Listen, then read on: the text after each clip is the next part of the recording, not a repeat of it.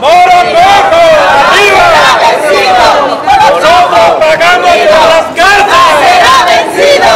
Nadie nos la está pagando. Jamás será vencido. ¿Qué quieren?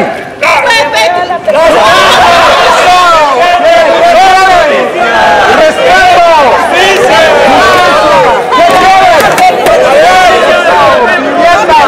¿Qué quieren?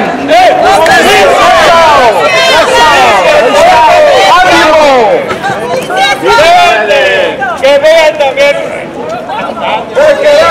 Jamás será vencido. Moro Cojo unido. Jamás será vencido. Moro Cojo unido. Jamás será vencido. Moro Cojo unido. Jamás será vencido. ¡Sí se puede! ¡Sí se puede! ¡Sí se puede! ¡Justicia! ¡Sí se puede! ¡Sí se puede! ¡Sí se puede! ¡Sí se puede! You guys gonna all march in now? Yeah. All right, yeah. Okay. A ver, pueblos de para acá, no saquen a más otros, que se vea más gente acá de este lado. Okay. Que nos veamos todos. ¡Que no almorzaron! ¡No tienen coraje! ¡Sí! No saben gritar entonces, quítenlo. ¿Sí se puede? Sí, sí. ¡Sí se puede! ¡Sí se puede! ¡Sí se puede! ¡Sí se puede! ¡Sí se puede! ¡Sí se puede! ¡Sí se puede! ¡Unidos! ¡Jamás será vencido! ¡Moro Cojo unido! ¡Jamás será vencido! ¡Moro Cojo unido! ¡Jamás será vencido! ¡Moro Cojo unido! ¡Jamás será vencido! ¡Familias unidas! ¡Jamás serán vencidas! ¡Familias unidas! ¡Jamás serán vencidas!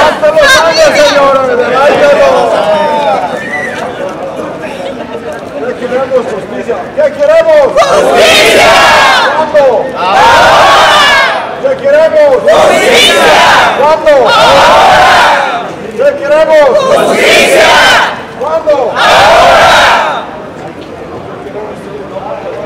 ¿Qué queremos? ¡No perpetuidad!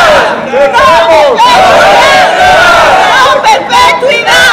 ¡No perpetuidad! ¡No perpetuidad! ¡No perpetuidad! ¡No perpetuidad! ¡No perpetuidad! ¡No perpetuidad!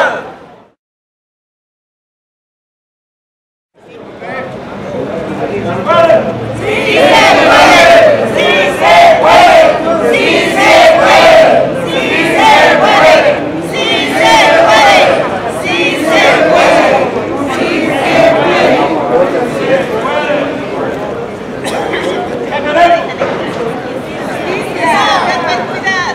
¡No perpetuidad! ¡No perpetuidad! ¡No perpetuidad! ¡No perpetuidad! ¡No perpetuidad! ¡No perpetuidad! ¡No perpetuidad! ¡No perpetuidad! ¡No perpetuidad! ¡No que no! ¡No perpetuidad! ¡Acá ¡No perpetuidad! ¡No perpetuidad! No perpetuidad. ¿Qué queremos? ¡Justicia! ¿Cuándo? ¡Ahora! ¿Qué queremos? ¡Justicia! ¿Cuándo? ¡Ahora! No perpetuidad. ¡No perpetuidad! ¡No perpetuidad! ¡No perpetuidad! ¡No perpetuidad! ¡No perpetuidad! ¿Qué queremos? ¡Justicia! ¿Cuándo?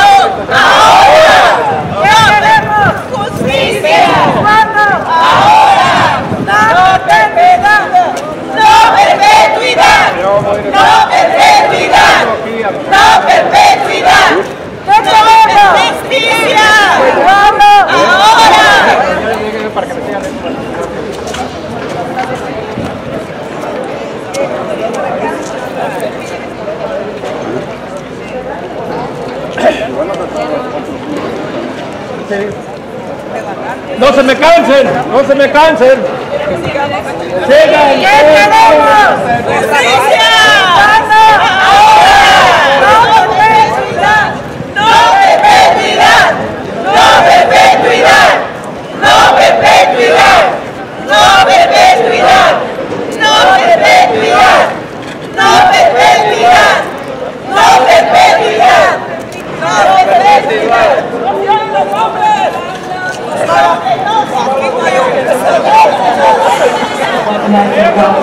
Commission staff, could we have the next agenda item, please? Yes, thank you, Madam Chair. That'll bring us to item number 7A, and this is the appeal, it's a coastal permit application related to the Moro Cojo Subdivision, and I'd like to ask Brian O'Neill of our Central Coast Office to give the staff's presentation. Good afternoon, Commissioners. Item number 7A is a de novo hearing for a coastal development permit amendment originally approved by Monterey County. The Commission found substantial issue in August of last year and continued the de novo phase of the hearing, which we are holding today. The amendment applies to the Moro Cojo Affordable Housing Subdivision in North Monterey County, pictured here. Slide 2, please. The location of the Moro Cojo Subdivision is circled in red on slide 2. As you can see, the subdivision is approximately 3.5 miles inland from the Moss Landing coast and 2.5 miles north of the city of Castroville in rural North Monterey County. Slide 3, please. Monterey County originally approved the subdivision in 1995. It provided for 175 single-family homes, 90 multifamily units, and related improvements, all shown within the red circle on slide 3. Pursuant to the CDP, and as a result of subsequent litigation, all of these units are required to be affordable to very low, and moderate income families in perpetuity. This proposed amendment before you today would change the length of the affordability term from permanent to 20 years from the date of first deed conveyance, which, because most of the deeds were conveyed in 2000, would eliminate the affordability condition by 2020. To be clear, the proposed amendment only applies to 161 of the 175 single-family homes and does not apply to the 90 multifamily units. Thus, it is applicable to just over 60% of the units involved. Slide 4, please. To understand the proposal today, it is important to provide some context. After the county approved the subdivision in 1995 and the Commission declined to take jurisdiction over the project on appeal, the county and the applicant, Community Housing Improvement Systems and Planning Association, or CHISPA, were sued over the CDP. That lawsuit ended when the parties entered into a settlement agreement where the parties agreed that the affordability requirement was to be interpreted as a permanent affordability restriction. However, the agreement also stated that conditions could be modified upon a showing of substantial evidence in support of the modification.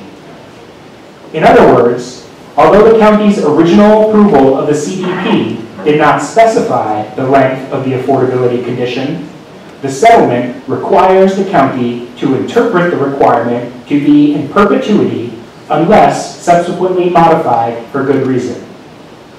The county found that good reason and modified the affordability term as allowed by the settlement, and that is the action before you today.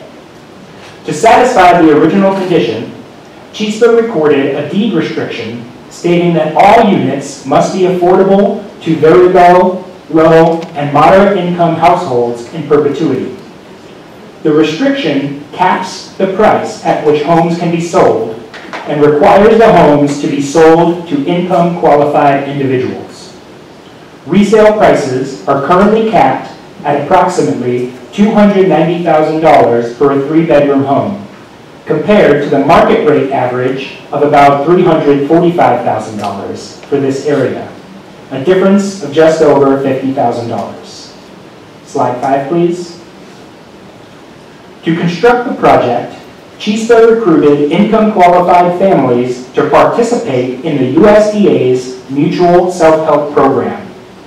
Under the program, groups of families, such as the one shown here on slide 5, spent 40 hours a week per family for a year building their homes, the equivalent of a full-time construction job atop the individual's normal work schedules. Approximately 65% of the construction was performed by the families, with more technical construction components completed by CHISPA's contractors. In return for their labor, program participants were able to purchase the resultant new homes at cost, which was below market value due to participant labor and grant funding. The monetary difference between the market rate and the actual purchase price is known as sweat equity.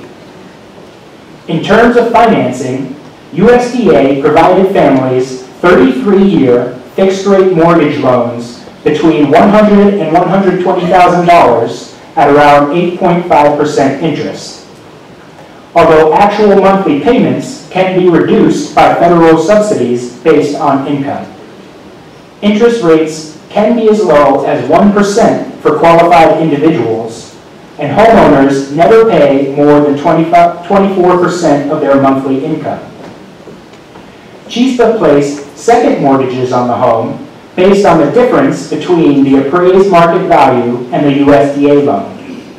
These second mortgage loans, which CHISPA calls excess equity loans, were between $30,000 and $35,000 and are unique among self-help housing programs. Under the terms of this loan, no principal payments were due for the first 10 years. After the first 10 years, 10% of the principal is forgiven each year, such that the entire note is forgiven after 20 years. In subsequent years, some homeowners participated in cash-out refinancing based on the market rate of their home and encumbered their properties with debt greater than the actual value, given that the deed restriction limits the resale price. In 2009, a group of homeowners sued CHISPA for a failure to disclose the affordability deed restriction and tried to invalidate the permanent requirement. Ultimately, the court upheld the validity of the deed restriction. CHISPA subsequently applied to the county to modify the affordability term for about 60% of the units that the county approved, which was appealed to the commission. That brings us to the current proposal, which again is to reduce the length of the affordability requirement to 20 years from the date of the first deed conveyance, or roughly 2020.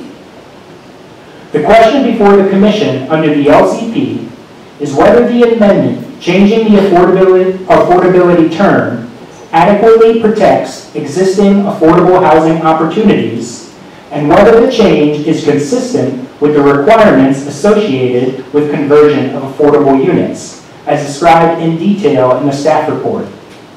In our view, the particular facts of this situation illustrate why the affordability term of this CDP can be understood in the context of an unusual affordable housing dilemma, and thus removal of the affordability term can be deemed consistent with the LCP, despite different interpretations of the LCP that might warrant a contrary result. First, the settlement agreement language that interpreted the term to be in perpetuity also expressly states that the term can be modified if supported by substantial evidence. The applicant and the county agree that substantial evidence has been shown in this case, and thus have changed the duration. In addition, as described earlier, this particular subdivision was built with sweat equity, whereby families contributed a year of full-time labor to the construction of their own homes, covering about 2/3 of the actual construction involved, which is not typically how affordable housing projects are financed or constructed. This was not an inclusionary housing project that was built as mitigation for a higher cost project. Rather, this was an affordable housing development that was conceived, developed, and built by CHISPA a nonprofit affordable housing developer. According to the applicant, other such sweat equity projects generally have some time-delimited period during which the affordable restriction adheres, currently a minimum of 15 years. Had a term of 15 years been applied at the time of this CDP approval, the restriction would have expired in 2015. Next slide, please. Thus, in this case, removing the affordability requirement for this particular affordable housing subdivision, which was built by a nonprofit developer with the sweat equity of the homeowners, that would be consistent with the manner other similar sweat equity projects are conditioned.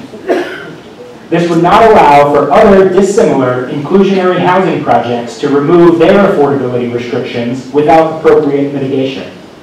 Staff therefore believes that this project can be found consistent with the intent of the county's LCP, and we recommend that the Commission approve the CDP subject to the recommended conditions. The motion is found on page 6 of the staff report. This concludes staff's presentation. Good afternoon, Madam Chair, members of the Coastal Commission. My name is Alfred Jason-Fonte, I'm the presidency of CHISPA. Just one slight correction, Madam Chair. Mr. Sabino Lopez is now the executive director of the Center for Community Advocacy, and he will follow me. First of all, I want to thank your staff for working with the families to schedule this item locally so that they could attend this public hearing. We want to also thank your staff for the in-depth research on this matter and recommending approval of modifying the term of affordability as approved by the County of Monterey. CHISPA is a community-based nonprofit organization from Salinas. Our mission is to improve people's lives and create healthy neighborhoods. Since 1980, we have built over 2,300 affordable apartments and single-family homes for low-income families and seniors. Not only do we build affordable housing, but we're also involved in advocating for policies that advances affordable housing at the local level, at the state level, at the federal level. We have operated the mutual self-help program for the past 25 years and have built over 600 homes under this program. The self-help program is a very unique program in which families dedicate 11 to 12 months to build each other's homes.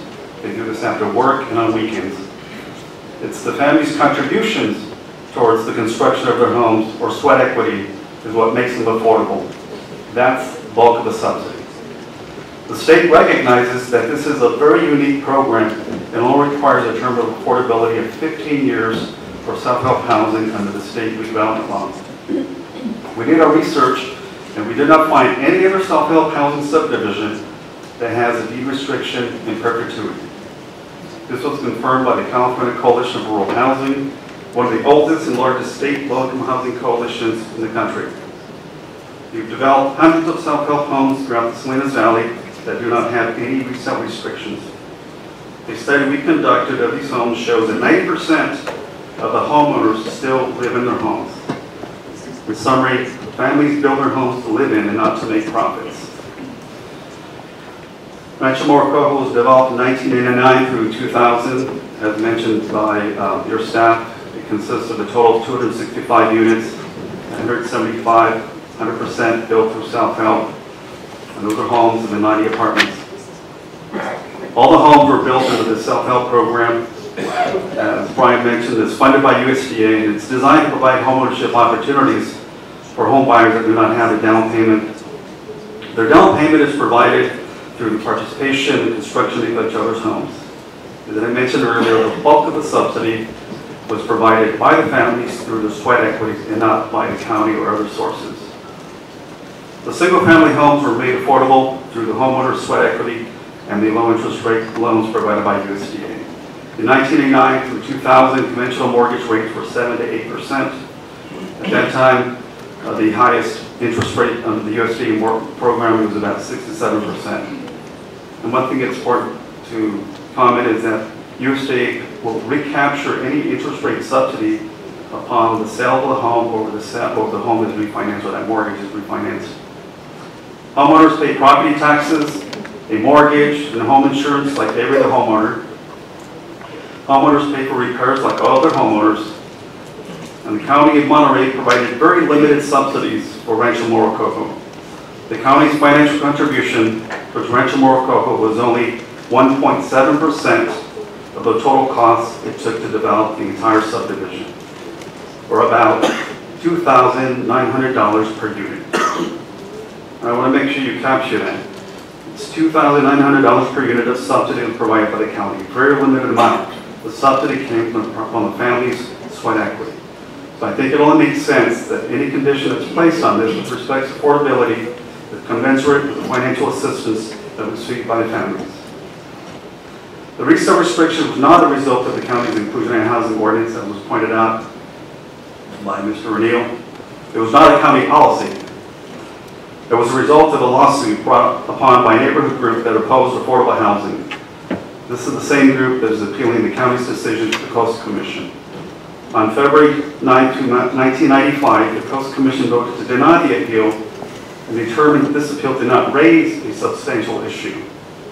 The settlement agreement that created the deed restriction in perpetuity was put in place after the Coast Commission had denied the appeal. The property was zoned and designated by the county as residential. The condition was not put in place in order to accommodate this affordable housing. It was a result of NIMBYs, people who didn't want affordable housing in their neighborhood. The 90 apartment units within Rancho Moro Cojo are owned and managed by CHISPA. The request to remove or modify the resale deed restriction does not apply to the 90 rental units. As a result, 34% of the housing units in Rancho Moro Cojo will remain affordable in perpetuity. The agreement governing the subdivision gives CHISPA the right to request the change of this condition on behalf of the homeowners. The 2010 County General Plan Policy LU 2.12 supports the modification of this condition. This policy stipulates that for sale housing units with affordability restrictions shall be consistent with the term of affordability provisions in state redevelopment law, which is 15 years. CHISPA is a vocal and staunch advocate for affordable housing and understands the importance of affordable housing. CHISPA would never make a request that would diminish our efforts to advance affordable housing. In fact, CHISPA owns a 44-acre property nearby and has submitted an application to the county to build more affordable housing. In addition to this, we have other affordable housing that's in our pipeline within the area. The County of Monterey has an aggressive policy to produce more affordable housing for low-income families. When the county voted to modify the term of affordability, it identified over 500 affordable units that will be built nearby in the next 5 years. Homeownership is different than rental housing. Homeowners, especially homeowners who built their homes, deserve the rights and benefits as homeowners. They are not asking for anything special. On the contrary, they are asking to be treated like everyone else who built their home under the self-help program. Local elected officials responsible for land use and housing policy support the 161 families and ask that you remove this unfair and inequitable restriction. These are local elected officials that have a long history of supporting affordable housing in our community. Bishop Richard Garcia, one of the most respected faith leaders and champions of social justice, recognizes the injustice of the deed restriction in perpetuity and supports the modification of this condition.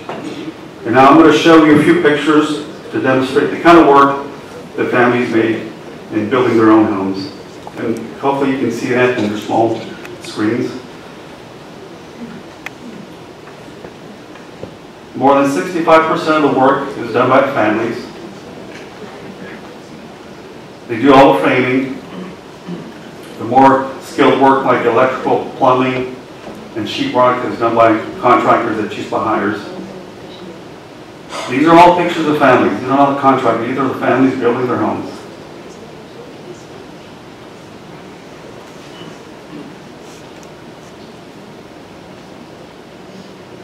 They do all the interior work as well, with the exception of putting up the sheetrock. All the finished work is done by the families. And as we were doing the construction, we asked at the time Bishop Sylvester Ryan and other faith leaders to bless the subdivision, to bless the work the families were doing, because of the hatred and the opposition that the families faced prior to starting their work. And here are two of our families receiving their keys to their homes, the Pena family and the Rodriguez family. And this is an illustration of perpetuity, what it means. My staff put these two illustrations together. Oftentimes we get calls from lenders or others who want to understand, what does perpetuity mean? The first one, if you recall the cartoons of the Jetsons, shows that, as written, the Moro Cojo restriction will still be in place. But we all have flying cars. That's what perpetuity means. It never ends. The other picture is, or cartoon is of the Sphinx in Giza, who's being interviewed.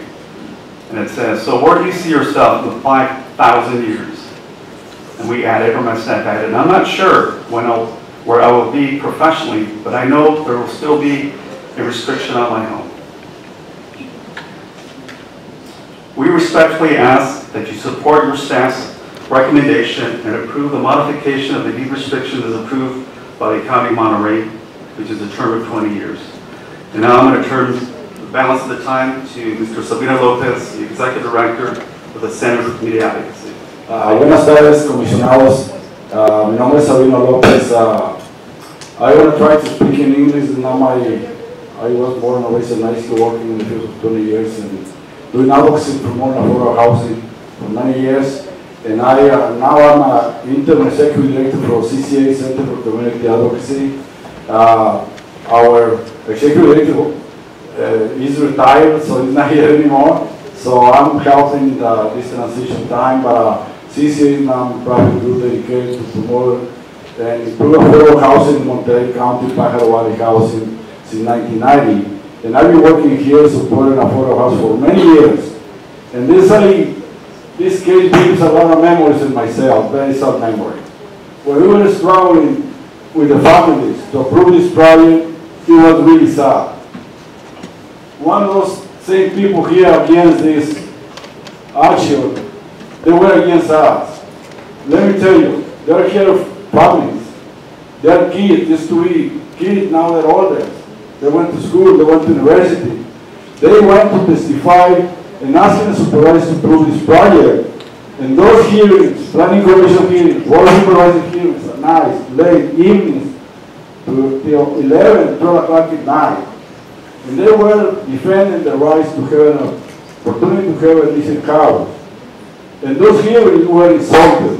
A lot of people there insulted to us very lot of stereotypes, discriminatory comments about families that were criminals, the drug dealers who want to divide the properties. All those neighbors around they organized against this project, plus Let's Watch, plus other groups like they've been opposed now. There's so many that are not opposed now, but still some of you. But it's really sad to see them coming again to keep this group of families in one position treated with inequality, because most of the families who live in the same project, they have their own deal, and after 20 years they're free to have their own homes. They can be the real owners. So for me to see this again, it's really sad. Finally, when they approved it, we were celebrating. The bishop was very strong helping us, because they were again attacking this project all the time.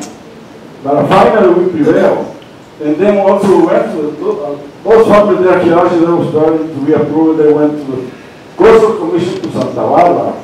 It's a bunch of people went there to speak out. In this group, I know you were there those times, but the commissioners approved it too. After the board of supervisors approved it, and then they approved this project, and now we're here. They accepted the restriction of perpetuity because at least we're going to have the chance to build those homes. Without doing that, maybe they wouldn't have lived here, but also wasn't a window there, to come back and present the situations and ask the county and ask the supervisor and ask you to remove those restrictions. I think so. The opposition, they say, all you want is affordable housing. They speak like they're the champions of affordable housing. Come on, let me watch. I'm not affordable housing supporter. I see those news. Every time you do something, you get opposed. See what happened the last Los Robles. they were forced to. You know, it's the same, they do the same thing. They use the environment to, not to start those affordable housing for our families. They work in the fields hard. They're not coming here to ask them for $10. They're coming here to request a right. Because at one point it's kind of we feel discriminated, treated different. It's still a big sector, like when has their own homes, and after 20 years they're free. They're freedom. Now they want to retain that, you know, like punishment. Okay, you won, but you're still going to be suffering the consequences to be like rebellious, I don't know, rebels. And then it's not fair. I think so, yes, only thing they're asking is to be treated equally, like anybody else, another project the same. They're not asking for special support. They're only asking the rights and to be respected, equally be treated the same like anybody else, living the same kind of project. So my request is, please, support your personal staff that's recommending that remove that restriction. Please support the board supervisor request. Please support all the letter you receive for all the money for Salinas Valley. It's something weird. The Salinas Valley leaders, elected officials, and actually not only Latinos, are supporting them to remove this restriction. Then a few guys from Monterey Valley that live and really mad on everything is great, they want them to be removed this restriction. Please follow the recommendation of staff, follow the board supervisors, and follow the request for all the families here. Please. Thank you. Thank you very much. Good afternoon, Madam Vice Chair and Commissioners. Thank you for the opportunity to speak. My name is Jane Parker. I'm a Monterey County Supervisor. When this issue came before the Board of Supervisors in January 2016, I voted against removing the affordable housing restrictions. I've come here today to articulate the reasons for my vote, since those details are not in the record before you. I've been a champion of affordable housing for years before and since assuming office in 2009. It's no secret that there is a critical shortage of affordable housing in Monterey County, particularly on the coast. There are fewer state and federal dollars available to assist with this problem, and the problem grows exponentially every year. Our homeless population, well over 50% of the jobs in our county pay less than $30,000 a year, nowhere close to a living wage. Our homeless population on the coast is in the thousands. We have people camping in all the nooks and crannies that they can find, sleeping in their cars on streets, and people staying with friends, families, and kind strangers while they try to find housing. We cannot afford to lose a single unit of affordable housing. The land use plan for North County clearly requires us to protect existing affordable housing opportunities in the North County coastal area from loss due to deterioration, conversion, or any other reason. Let me repeat that, any other reason. So it's not a question of the definition of conversion as is suggested in your staff report, either on the question of protection or the requirement for one-for-one replacement. I am very sympathetic to the emotional aspect of ownership in Moro Cojo, but there is no evidence of people losing their home because of the affordability restriction. Unlike so many who did lose their homes in recent years due to market volatility and shady loan practices, there is no substantial evidence being presented that would warrant lifting affordability that was agreed to by CHISPA years ago. A few key points in the county's record, but unfortunately not in yours. As I understand it, the land sold to develop the Moro Cojo project was offered at less than market value and deed restricted for low-income ownership. Sweat equity was one, but only one, kind of investment in bringing these affordable ownership opportunities into being. Monterey County financed the loans that were made to these residents through home self-help and first-time homebuyer programs at a 3% interest rate for 20 years. So if someone has a higher interest rate, it's because they have refinanced and used their home as an ATM. In addition, after the 10th year of the loans, 10% of the principal is forgiven each year, with the final 10% forgiven in the 20th year of the loan. Also, Monterey County waived nearly $120,000 in processing fees and contributed nearly $500,000 of CDBG funds. These are all very favorable terms and conditions thanks to taxpayer dollars because of the priority the county and the state place on affordable housing. Those public funds were not dedicated to this project so that one wave of low-income households could benefit, with no ability for the next wave or the next one. Thank you. To afford home ownership. Good morning, or I guess good afternoon. John Phillips, I'm the county supervisor from the North County area, and I live about 2.5 miles from this, where I have for 45 years from this area. And it was very contentious. A lot of our neighbors didn't want to have affordable housing in our area. We see a little of that coming back again. The restriction to perpetuity is, as I mentioned, is very, very rare. Usually you see it, if anything, at 15 years. This was a result, as mentioned, of a lawsuit. And it really, you look at this project and these people, the sweat equity that they put into this project, we found that there was substantial evidence to justify us taking out the perpetuity and replacing it with a 20-year. You know, I was a judge for a lot of years, and to me, this just isn't fair and equitable, and it denies these people the equal protection that we're also benefiting. They can't benefit like the rest of us from their labor, from their investment they put in their houses later on, and the rise of inflation. And for most of us, our home is our biggest community asset that we'll ever have. And these people just don't get the same benefits as the rest of us. And there were a lot of financial hardships that were unintended. They can't refinance the homes at the lower interest rates like the rest of us. They can't get the equity lines of credit. The houses need repaired and maintenance after 20 years, and they can't afford those because of the value of the house. We do see some deterioration of the neighborhood because they just can't afford to do it with the value of the houses staying the same. For many of them, with the inflation in the area, removing of the restrictions is necessary for them to allow in their homes, especially those who are approaching retirement. And what do you do about passing along that home to your children if they don't qualify? And what about the assisted living facility that you may have to go into? What do you do with the house then? And what if you need ADA improvements? It's just not fair. And we talk about replacement of workforce housing. That's the #1 priority of Monterey County. And just looking at what we've done recently, Tamara and Antelope have had, I think, for 800 people. That Pebble Beach has a component of affordable housing. CHISPA, as mentioned by Alfred, has a project right near this one in the pipeline. The Housing Authority is working on 2 projects in Castroville. Ocean Mist has a project in the pipeline. So does Nunes Company, and so does Chula. Those are the replacements that we're getting for affordable housing. Thank you for your consideration. Thank you. Madam Chair and Commissioners, I'm Vice Chair of the Monterey County Board of Supervisors, Luis Alejo, who our board had previously supported the perpetuity modification by a 4-to-1 vote based on substantial evidence. As a former State Assembly member and as a proud former chair of the California Latino Legislative Caucus and the chairman of the Assembly Environmental Safety and Toxic Materials Committee, I'm proud to be here in support of these hardworking families who have come before you today and who want to express their voice in support of this modification.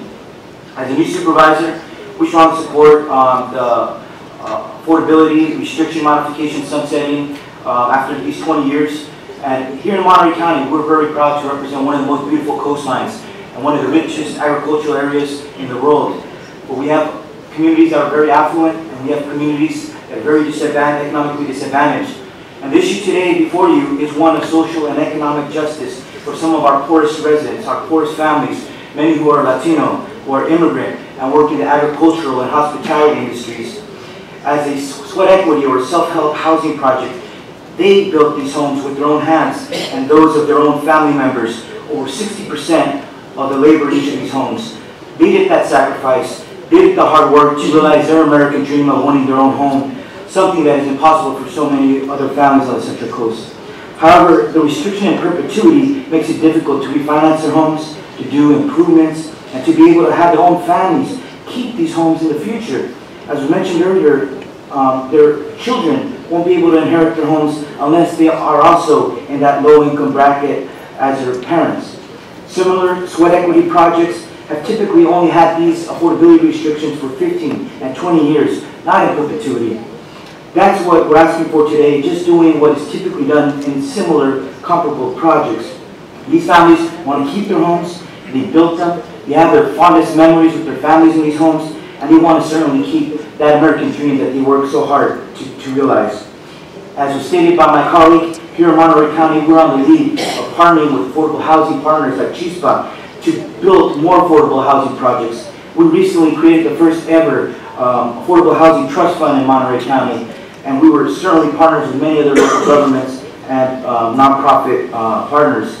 As was mentioned, we also have probably the most affordable housing for farm workers taking place than anywhere else in California, perhaps anywhere else in the country. A deep commitment by our agricultural leaders to provide housing for their own workforce. So we have some exciting things going on here in Monterey County. But when it comes to social and economic justice on this issue, for these hard families, we ask you to support the position taken by the Board of Supervisors and what they're urging to you today. I thank you for your attention. Good morning. Good afternoon. My name is Jane Haynes. My signature is on the stipulated judgment that CHISPA and Monterey County agreed to in 1995, making 175 Moro Cojo homes permanently affordable. I was told you have my packets. They look like this. They have a red tab here. And I want you to have them so you can follow along as I refer to enlarged duplications of the pages in that packet. The packet makes 2 points. Point number one. Please don't get too close to the microphone. Okay. Now, point number one, the standard of review for CHISPA's application is the certified North Monterey County, thank you, is certified North Monterey County Local Coastal Plan. It requires permanent affordability. The LUP states Monterey County must protect all affordable housing from loss due to any reason. The Coastal Implementation Plan contains the same requirement. Point two.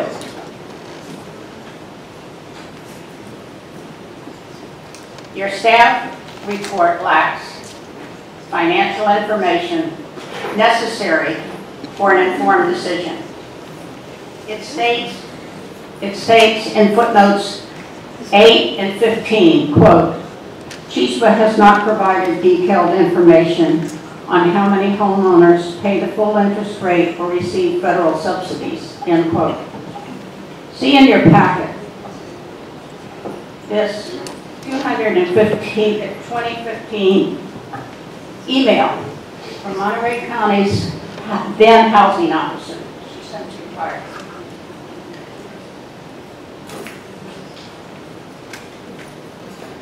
Here's your title.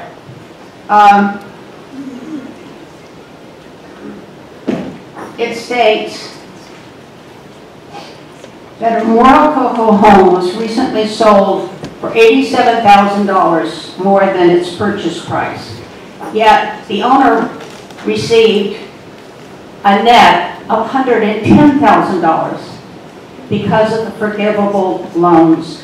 She called it incredible housing, incredible financing. Here's the, okay, there's the $110,000 and the incredible financing is in there. See also this interview published 2 days ago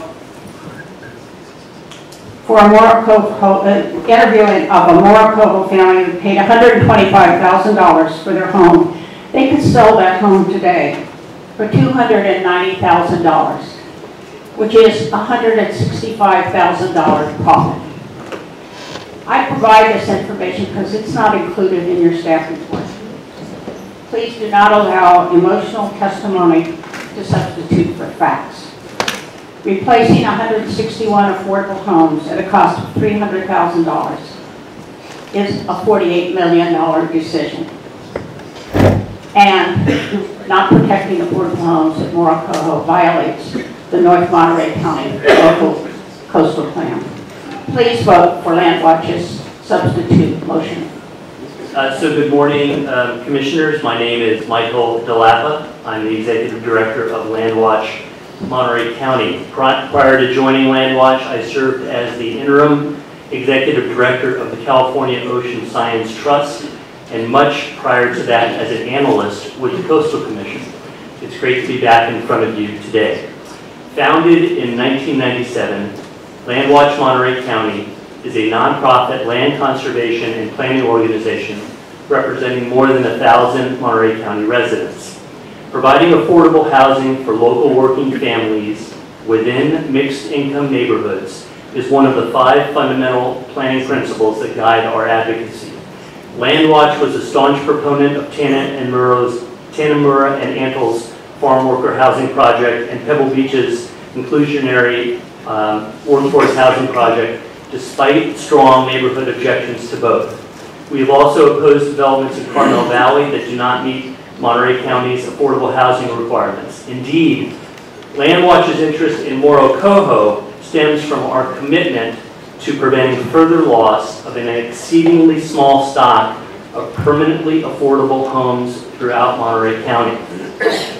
I would direct you to the letter that I submitted in support of our position, but I'm here today to urge you to deny the request, as your staff proposes, to change the affordability requirements, and ask them to, and vote to explore a potential compromise between Monterey County, CHISPA, Land Watch, and Jane Haynes as a substitute motion which I have provided.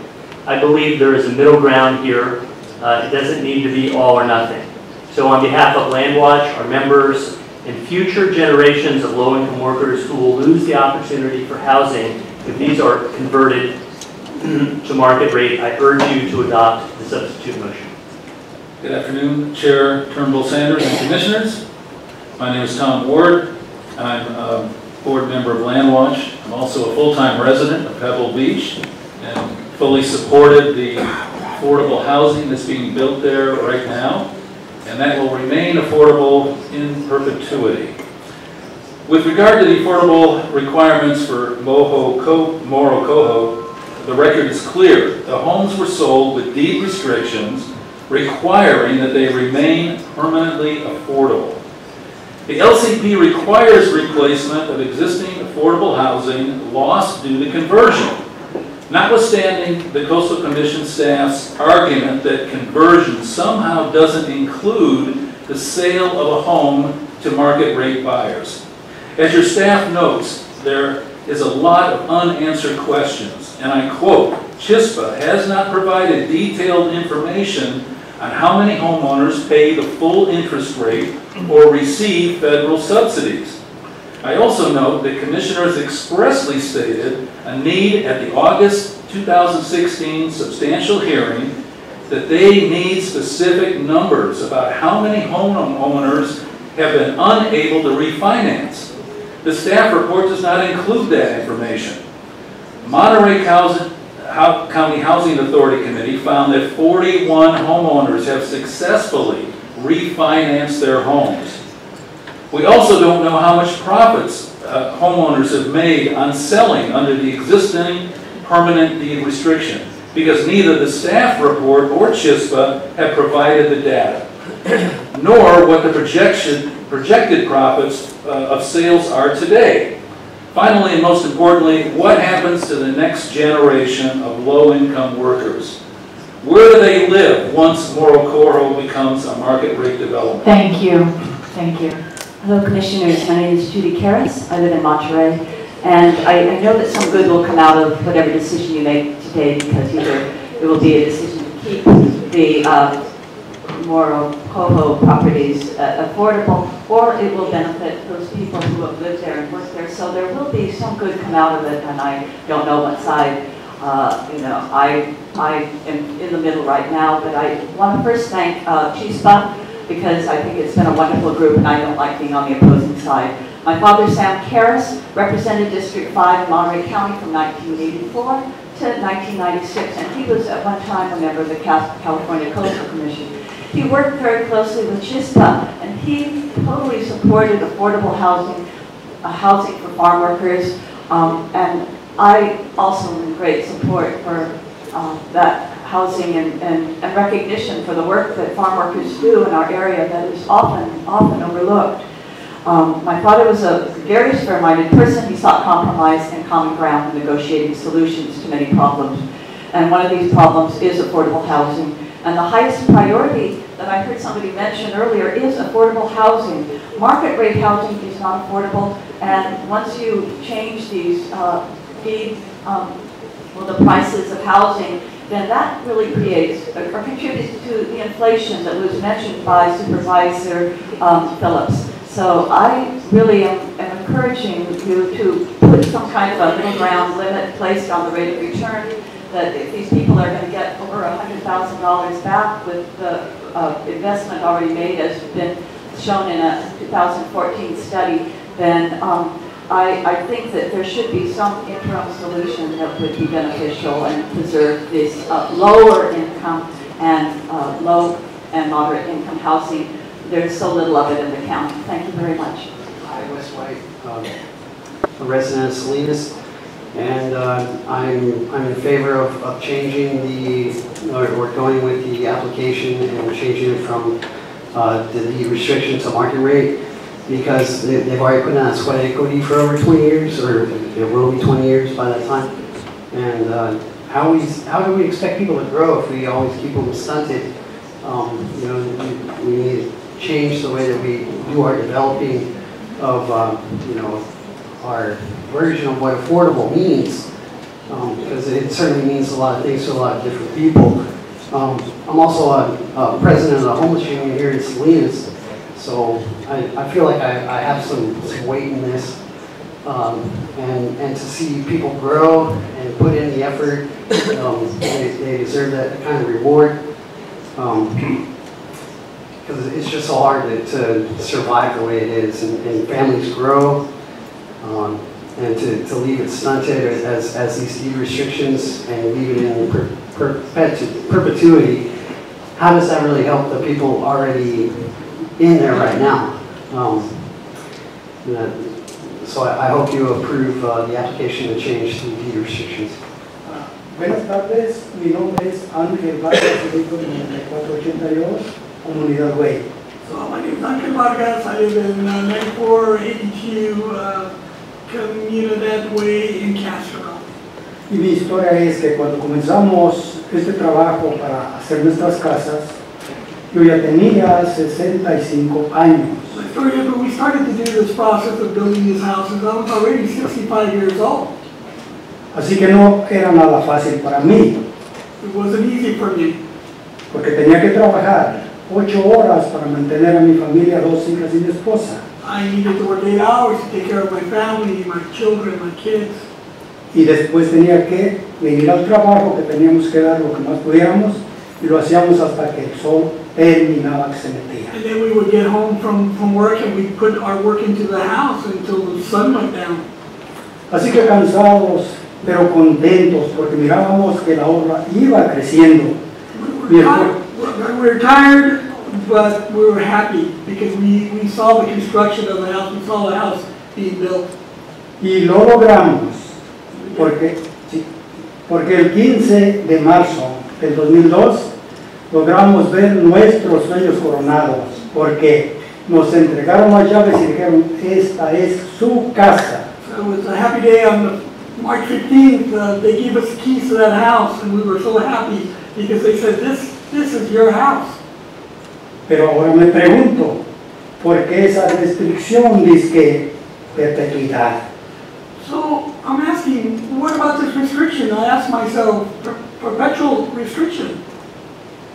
Yo pienso que mi edad es grande, 80 años en la actualidad. So, you know, I can see I'm getting older. I'm 80 years old.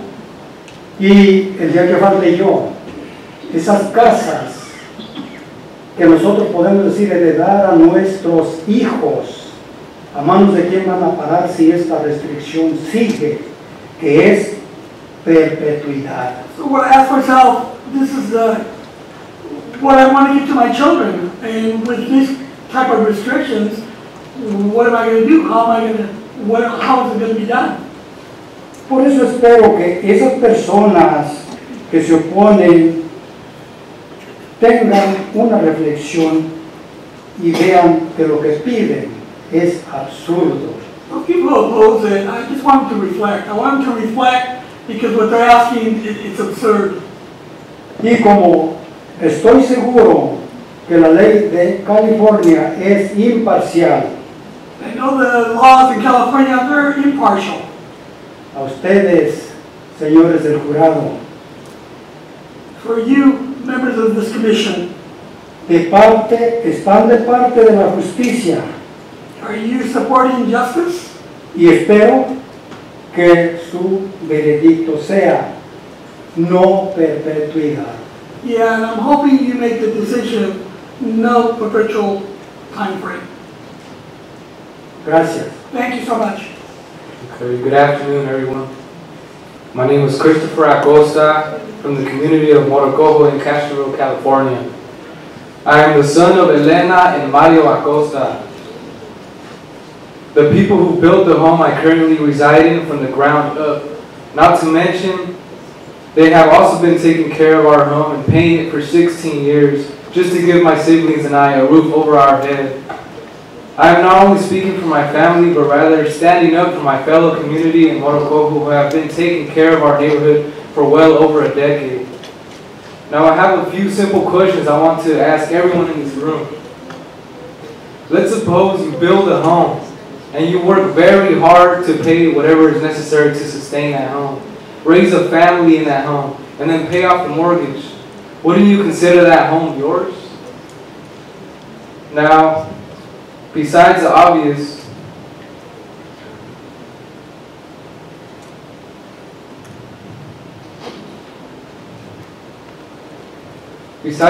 don't you think you should have the right to pass that home down to your children? Now, what if you found out you weren't able to? What if you weren't able to pass down your home that you worked so hard for to your children unless they worked at a minimum wage? How does that sound to you? You don't have to be a Nobel Prize winning physicist to realize how socially injustice this is. To my community, this is simply inequity. So to the California Coastal Commission, I ask that you vote in favor of equity and not in favor of an injustice act like perpetuity. Your decisional vote will not only affect the homeowners, but it will affect many beautiful families that live in our community. Todas las familias y residentes de Moro Cojo se pueden parar, por favor. All these families and many, many more, your decision, you're going to affect these families. So thank you. Buenas tardes. Mi nombre es José Luis Muñoz y soy miembro de la comunidad de Moro Cojo. My name is Jose Luis Muñoz. I am a member of the Moro Cojo community. Yo he trabajado en la agricultura por más de 40 años. I've been an ag worker for more than 40 years. Cuando se presentó la oportunidad de participar en el programa de CHISPA, pensé que era una muy buena oportunidad. When I got the opportunity to participate in the CHISPA program, I thought it was a good idea, it was a good opportunity. Para al fin tener una casa propia que ofrecerles a mis hijos era como un sueño hecho realidad. To have a home that I could share with my children was a dream come true. Cuando se nos dijo que para poder pertenecer al programa de vivienda,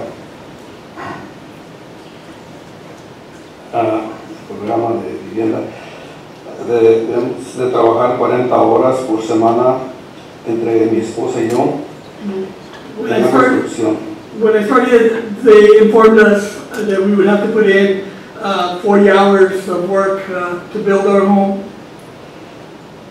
Sabíamos que era muy pesado, sin embargo, mi esposa y yo teníamos que mantener nuestros trabajos, ya que de ellos dependía la manutención de nuestros hijos. We knew it was going to be tough because my wife and I, knew that we would have to maintain our work schedule, and then come and work on our project. And that's, you know, we need to feed our children. Hicimos arreglos en nuestros lugares de trabajo para el turno de noche y así poder cumplir con los requisitos del programa. So we spoke with our employers and we adjusted our work schedules to work nights. That way we could work on the criteria of the program. En mi trabajo los turnos son de 12 horas, 6 días y los domingos 8 horas, de manera que durante el tiempo que duró la construcción, mi esposa y yo estuvimos trabajando dos trabajos. So, you know, my work schedule is 6 days a week. They're 12-hour days. On Sundays, I work 8 hours. That's what I had to do to maintain. Con la ilusión de tener una casa propia para nuestros hijos. Always holding the dream of having a home for our children. Con todo este esfuerzo, logramos que todos nuestros hijos fueran a la universidad. With this dream, we were able to have our children all attend the university. Y se graduaron, 4 de ellos son maestros y los otros 2 tienen otros trabajos. So 4 of them became teachers, and 2 of my other children have other type of work. Ahora nos enteramos después de tanto esfuerzo de ellos y de nosotros, de nuestros hijos, no van a poder heredar la casa. Now I know with all this hard work we put in, now we've realized that our children are not going to be able to inherit our home. Hello, my name is Jose Carpio, and I want to talk to you about the restriction. It's kind of unfair, everyone knows that. People were expecting to own the house, and with it came the responsibilities of owning a house, also the rights. But in this case, some of the rights are being denied.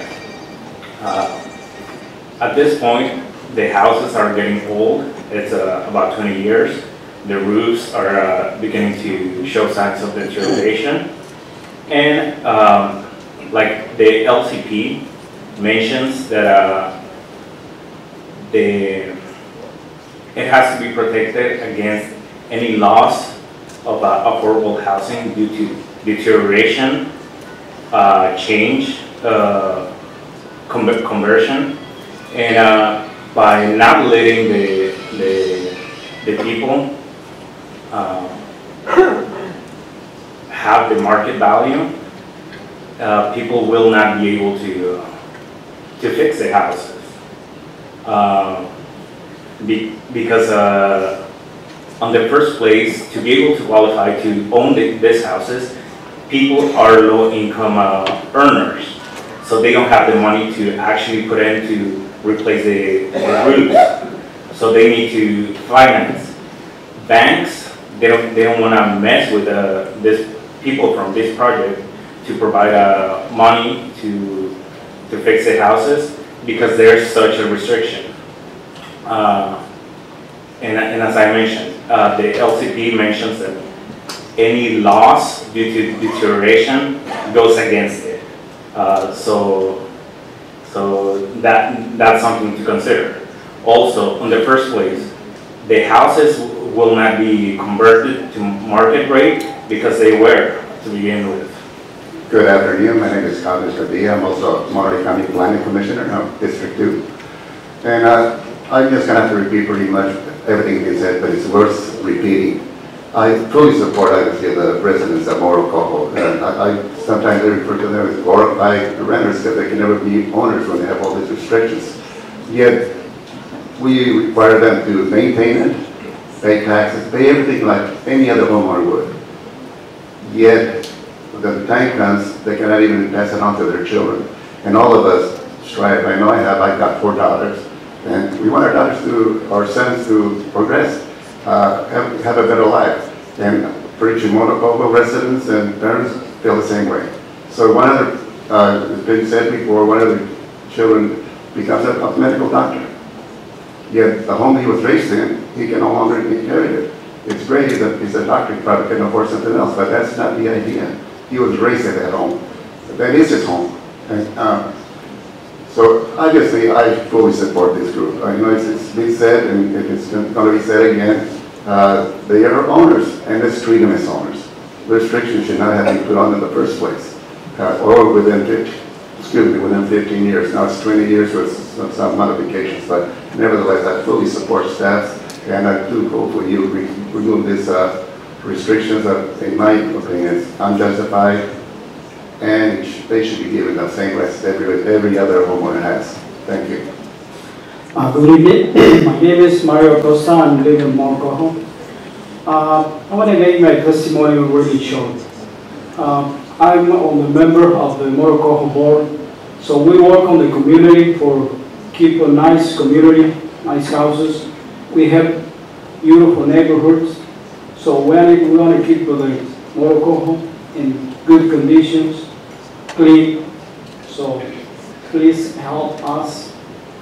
We agree 20 years is good enough.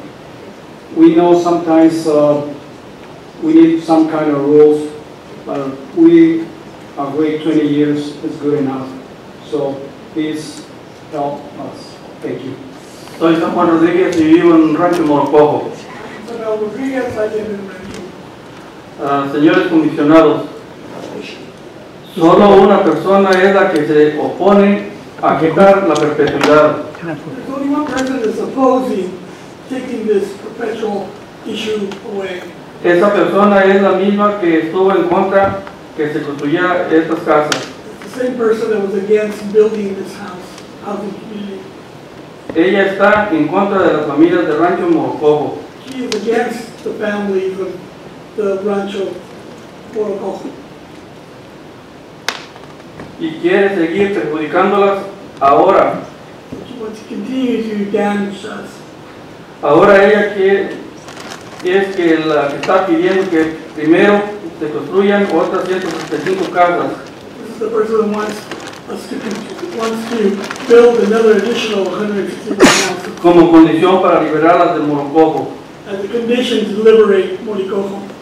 Señores comisionados, Commission. las familias y yo esperamos su voto a favor de quitar la perpetuidad.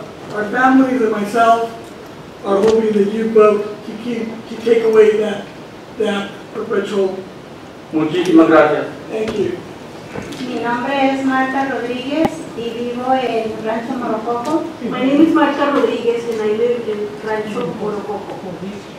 Me dirijo a ustedes, a Comisión Costal de California. I'm addressing you, the California Coastal Commission. Me imagino que cada uno de ustedes tiene su casa. I imagine that each one of you owns a home.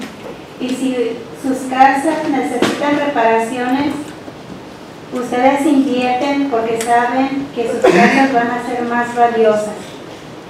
If your homes need repairs, I imagine that you invest in those repairs because you know that your homes will become more valuable that way. Las casas de Rancho Moro Cojo ya tienen 16 años y pronto los techos van a necesitar reparaciones. The homes in Moro Cojo are already 16 years old. Soon the roofs will need repair. Y las familias van a tener que invertir, pero la inversión de las familias no tendrá el mismo valor de su inversión por la cláusula injusta de perpetuidad. The families will have to invest in repairs, but their homes will not have the same value because of that unfair clause of perpetuity. Estamos aquí porque creemos que no es justo el tener esta perpetuidad. We are here because we do not believe it is fair to have this perpetuity. En las manos de ustedes está el futuro de 161 familias. The future of 161 families is in your hands. Ahí vivimos niños, adultos, jóvenes, y este voto se recordará por mucho tiempo. Children, adults, and teenagers live there. This vote will be remembered for a long time. Porque ya todos los gobiernos locales y políticos californianos creen que es una injusticia. Because all local governments as well as California politicians believe it is an injustice. Solo faltan ustedes. Por eso necesitamos su voto a favor de remover la perpetuidad y dejar la restricción a 20 años. Gracias. Your vote is very important. That is why we are requesting that you remove this requirement of perpetuity and leave it up to 20 years. Thank you.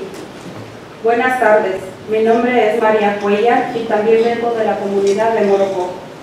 Good afternoon. My name is Maria Cuellar. I am also representing the Moro Cojo community. Queremos su apoyo a favor de las 161 familias que sufren una desigualdad llamada perpetuidad.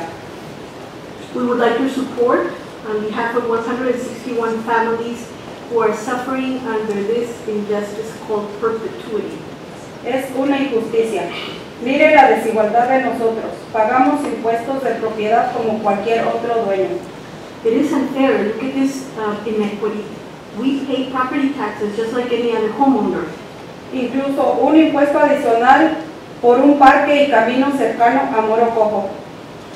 Even an additional tax because of a park and an access road close to Moro Cojo. Un ejemplo, si el techo de mi casa necesita reparaciones, yo tengo que reparar como cualquier otro dueño de casa. As an example, if my roof needs repair, I have to pay for that repair just like any other homeowner would do. Cuesta mucho dinero estar invirtiendo dinero en reparaciones, impuestos y nunca ser oficialmente dueño de nuestras casas. It costs a lot of money to invest in repairs and taxes and never officially become owners of our own homes. Esto es una injusta perpetuidad. This is an unfair perpetuity. Porque sufrimos de esta discriminación y desigualdad. Because we are suffering from this discrimination and inequality. Otros dueños de casa sí pueden ver el futuro de sus inversiones, pero nosotros no. Other owners of homes can see the future of their investment, but we cannot. Si pagamos las mismas cosas, ¿será que es una injusticia racial? If we are paying the same amounts, is it perhaps a racial injustice? Que nos impusieron porque la mayoría somos latinos. That was imposed on us because most of us are of Latin descent. Esta perpetuidad es inhumana e injusta. This perpetuity is inhumane and unfair. Solo la tiene la comunidad de Moro Cojo. Only the Moro Cojo community has this. No es justo. That is not fair. Hagan lo justo, voten a favor de remover la perpetuidad y modificar la restricción a 20 años. Please do what is fair. Vote in favor of removing the requirement to perpetuity and leave it up to 20 years. Como lo recomienda su personal. As your staff has recommended. Gracias. Thank you. Good afternoon. My name is Marina Costa. I am the daughter of 200 people who had the opportunity to build and buy a home in the community of Moro Cojo. I am here before you to ask for your support against perpetuity because we have a right to our home. It is true that we paid $30,000 less than the price of the market, but this is because these families have spent valuable time building these homes with their own hands. I clearly remember the day I chose my room. The house was only standing on 2x4s, but I had already envisioned how I wanted my furniture organized according to the window and door frames. For over a year, my family did not have any room for quality time. My father would get out of his job and help my mother with our house. And as cliche as it sounds, I did not mind, because I knew that our dream of owning a home would become reality. The day we got the keys to our house, the gas was running, and we slept on the floor because we had no mattresses. Yet we decided to move in that same day because we had sacrificed so much and were so excited that those things didn't matter to us. Little did I know that the room that I dreamed of would not actually belong to me. In that moment, neither I nor my family knew or understood the harm of perpetuity.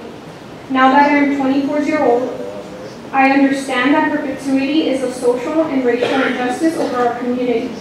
I also have invested hard-earned dollars into the home, and I will lose my home because I choose to pursue higher education. It is embarrassing to live in a country of opportunity and live in a home of perpetuity. It is mind-blowing to think that there are people out there wishing this upon families, because apart from race and class, this not only affects homeowners, but also children, families, and in this case, my community. Elected officials understand that injustice and perpetuity, and your vote should be easy, because the supervisors of our county have already decided what is right. Now it is your turn, the California Coastal Commission, to vote for what is right and remove perpetuity over our homes. Thank you very much. Good afternoon, first of all, and thank you for the opportunity for me to speak today. I am the daughter, my name is Daniela Ponce, and I'm daughter of Mr. Jose and Ms. Maria Ponce from the Moro Cojo community. Currently, I'm working in the agriculture industry, which pertains to my field of study and career of choice. Just like many others, my parents immigrated to this country, seeking a better future. Deriving from a distinct country, unfamiliar with the culture and language, nonetheless, they came with a purpose. Their dream was to give us what they were unable to acquire: the ability to receive an education, have financial stability, and establish ourselves as well as generations to come. For years, we moved from one place to another, lived with several people at once, and hardly saw my parents. They were constantly absent, working multiple jobs at once just to make it day by day. What seemed to be a continuous, endless struggle finally came to an end. My parents became homeowners. With their own hands, sweat, and tears, my mother and father built what my sisters and I call a home. Sadly, we came to realize the struggle never ended. Due to the restriction of the perpetuity clause, all the hard work became meaningless. This community of hardworking individuals, just like my parents, found themselves unable to obtain the freedom to pass their legacy as an inheritance to their loved ones because they are low-income homes.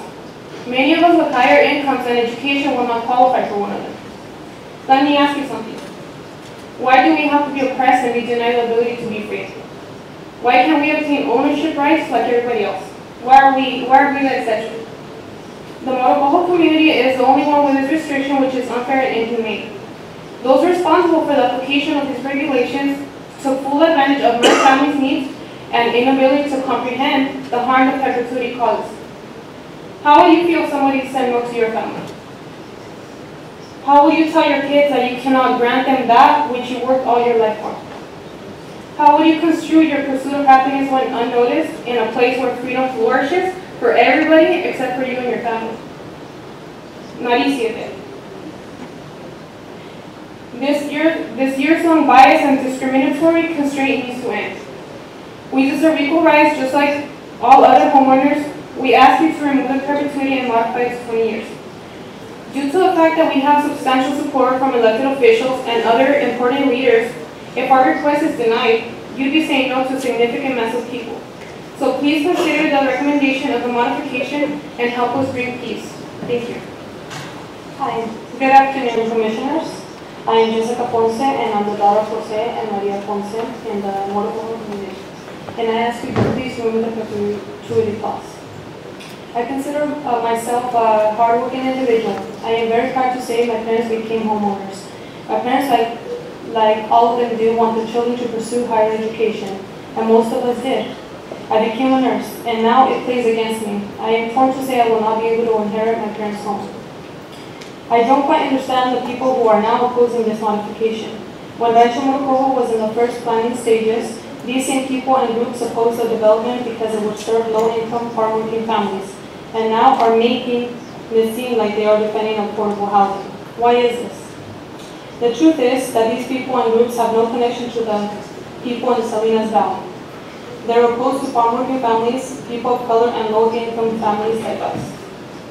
Think about it. They were opposed when Rancho Moro Cojo was planned, attacked us when it was approved, and did it by filing lawsuits to stop the development. They were opposed when we opened the case at the county to modify the restriction, and now file this appeal. The attack continues. No matter what we continue to do, they will always continue to attack. It's been like this for almost 20 years, and it has to end here. After all this, we are still standing strong and united, asking for equality. We don't stand alone. We have elected officials, housing advocates, faith-based leaders, and people behind us fighting this structural racism. So now I ask for everybody that took the time off their busy schedules to come to support Moro Cojo to please stand. As you can see, this is a representation of people uniting together for Moro Cojo. We ask that you vote today and accept your staff's recommendation to remove the perpetuity and modify it to 20 years.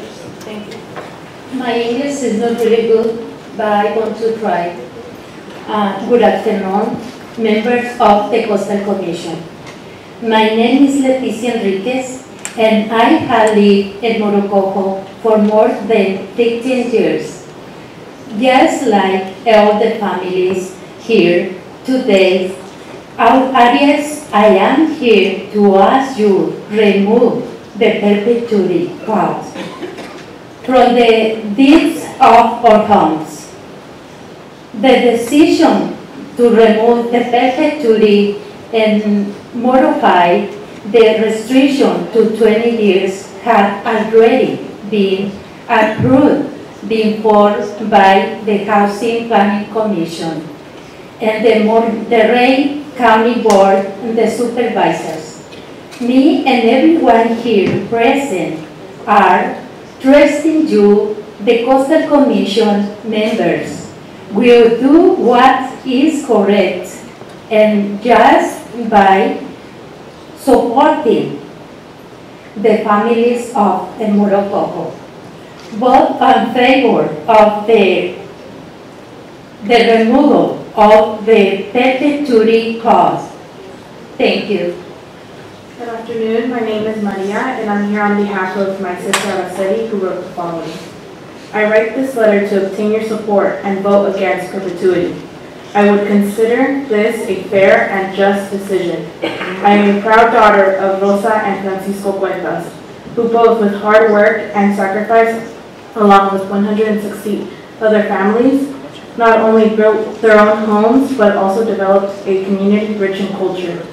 They built a home that unknowingly came with these unjust, inequitable restrictions in perpetuity. It is not fair or just to place a restriction of this nature on homeowners, like my parents who built their own homes. It is not fair or just to place a restriction of this nature on homeowners who pay property taxes, just like any other homeowner.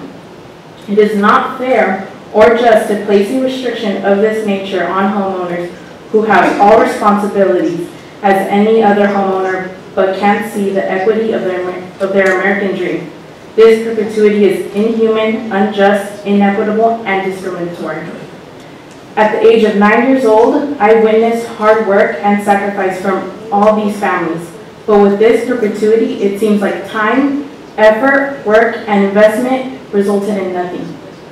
I witnessed the two people who mean the world to me put everything aside, their weekends, their health, their families, including their children. Between full-time jobs, which consisted of 72 hours a week, my parents, on top of that, dedicated 40 hours every week to the development of our home. I saw my parents rise as early as 2 a.m. and work 7 days a week. In fact, for over a year, I barely saw my parents. And that is not fair.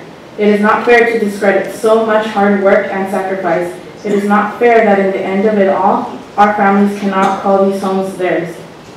My parents and everyone else in this room deserve equality, and they deserve it now. Join me, the families of Moro Cojo, many Monterey County leaders, and your staff and vote no perpetuity and change the restrictions to 20 years. Thank you. Good afternoon, Commission. My name is Julieta Villagomez, and I am here to present the testimony of my parents, Jose and Rosario Villagomez.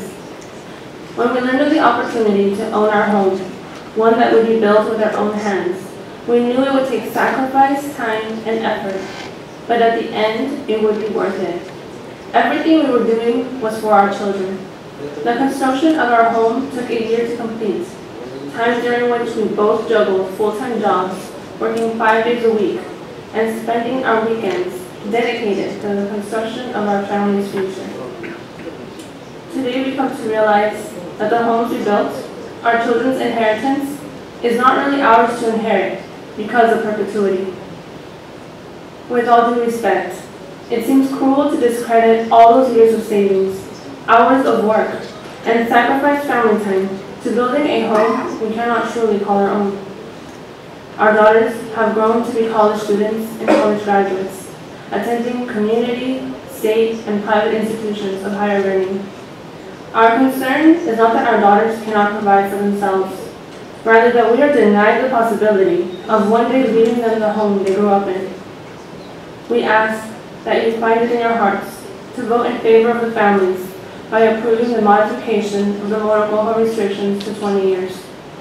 Approving this modification grants us the fair equity we seek after many years of struggle.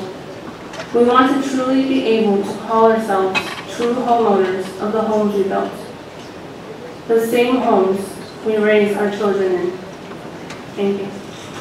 Good afternoon, commissioners. My name is Manuel Resendiz and I live in Comunidad Way. I want to speak to you about the times where we did to build these houses.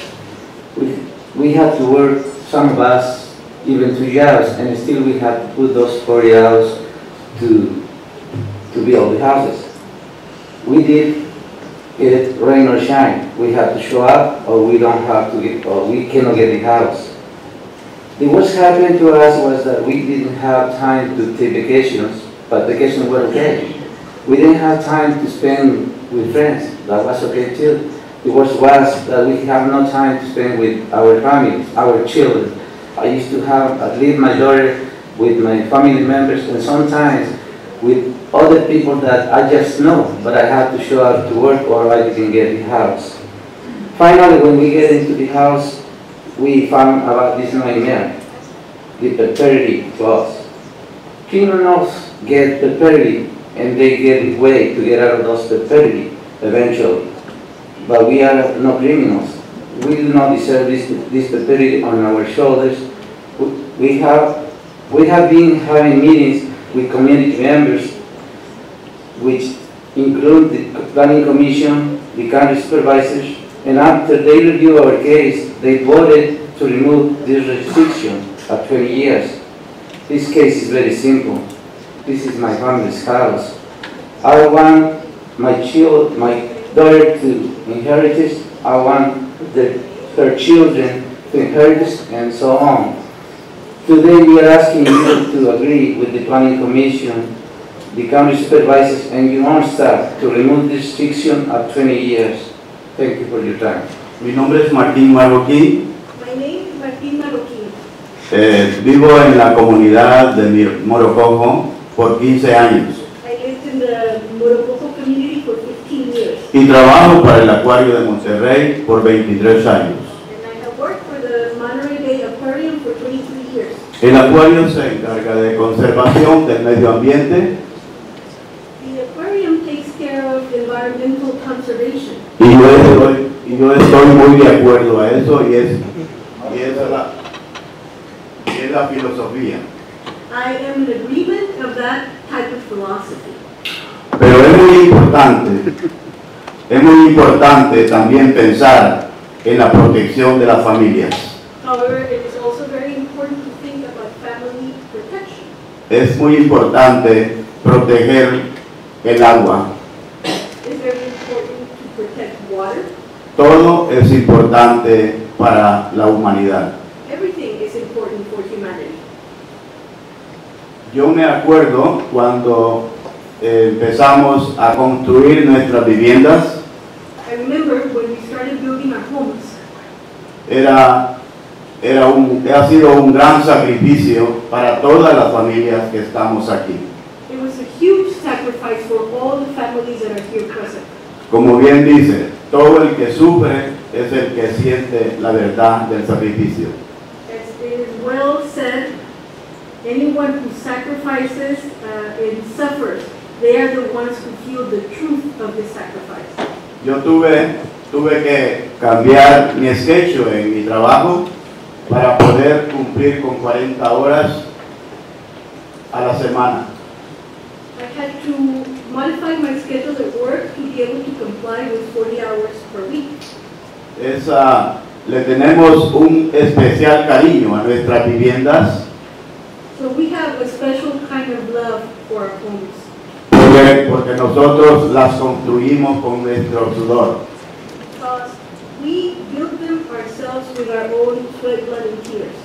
Cuando me siento afuera de mi casa, yo veo el sacrificio grande que cada una de estas familias hicimos para poder tener vivienda. When I sit outside my home, I see the huge sacrifice that each one of these families made to be able to own their own home. Pero hay una cosa muy importante. Cuando yo renté por 20 años, yo no pagaba los tantos impuestos que pago ahora. But there's one very important point. When I rented a home for 20 years, I did not pay the amount of taxes that I pay now. Ahora mi casa es mi responsabilidad como de cada familia que estamos aquí. Now my home is my own responsibility, just like it is for each family present here. A veces yo me siento que estoy rentando Sometimes I feel like I'm renting.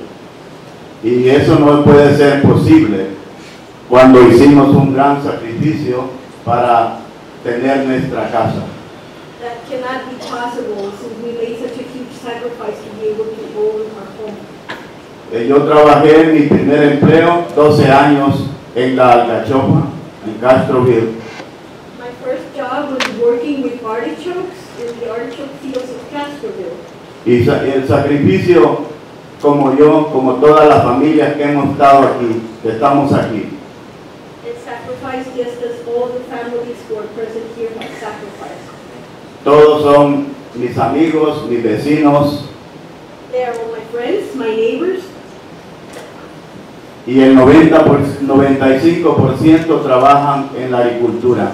and about 95% of them work in agriculture. Trabajo que es un honor tenerlo porque de ahí mantenemos a nuestra familia.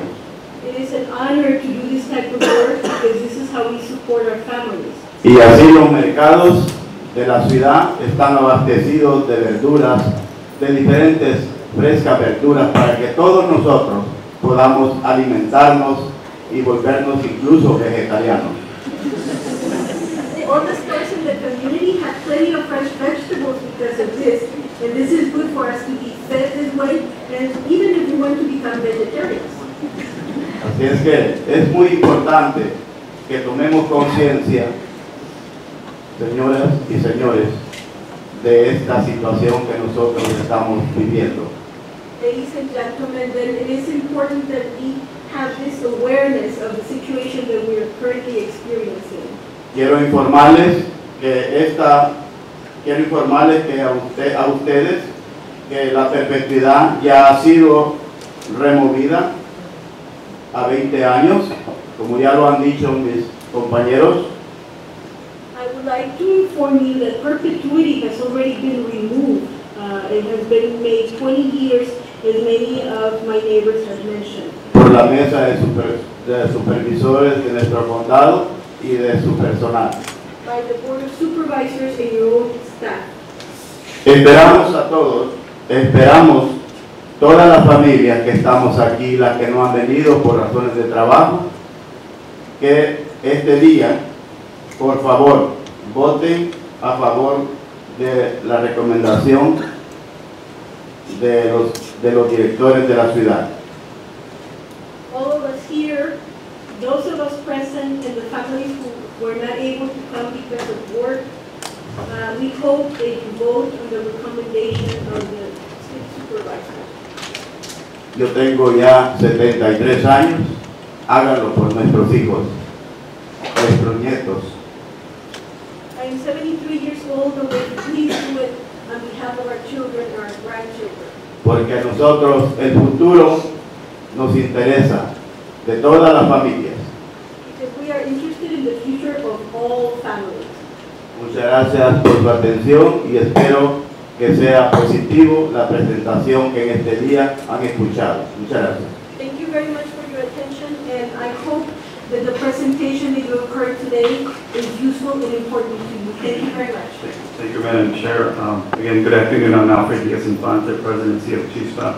Just a couple of points that I'd like to correct in reference to comments made by Supervisor Jane Parker. She mentioned that the land was offered at a reduced price. The land was foreclosed on, and CHISPA negotiated a good price on the property. I don't think we should be penalized for doing so. The families, when they purchased the lots, those lots were purchased at market rate prices. What happens, we go through our development, we put in all the streets, sidewalks, all the infrastructure, water, sewer, and so forth. And then, according to the USDA self-help program, there's an appraiser that gets hired, and then there's an appraisal of that lot. And that lot is appraised at market value. So the idea that for some reason CHISPA received this property reduced price, perhaps CHISPA, because of the circumstances, and as a developer, a nonprofit developer, we were able to negotiate a price that made sense for us. But I don't think it should be a reason for penalizing us or the families, because we're able to negotiate a good price for that land. So in summary, the families did pay market rate prices for the lots. That's part of the process, part of the program that USDA oversees. And then there was reference to the funding that the County of Monterey provided. Again, I want to emphasize that the amount that was provided by the county represents only 1.7% of the total cost of the development.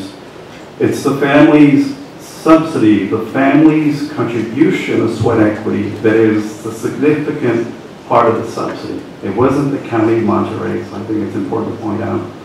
And I think those are the only two comments that I have in terms of rebuttals. Thank you. Thank you. And I just want to check in with our interpreters to see if we need a break or if we can go on to the staff report. All right. Moving forward, we'll bring it back to the staff for your response. We just wanted to quickly note, because the Commission did request additional individual financial information during the substantial issue portion of the hearing. CHISPA does not have that information. They don't hold the mortgages, so they don't have access to that information. All of those mortgages are held by the USDA. We contacted the USDA, and they don't retain information on a project level basis. It's retained by individual homeowner, and that's all private financial information. So that's why we weren't able to obtain additional financial information. And you know, we've heard a lot of testimony today, and it's a very unique situation, and we just want to say that we continue to support the staff recommendation, mostly due to the sweat equity factor of it, and we're available for questions. Thank you. Commissioner Bronzy, with respect to a question, is it procedure or substantive? Thank you. Thank you. I'm going to call on Commissioner Vargas for the motion, and then we can begin conversation if that's all right. Thank you.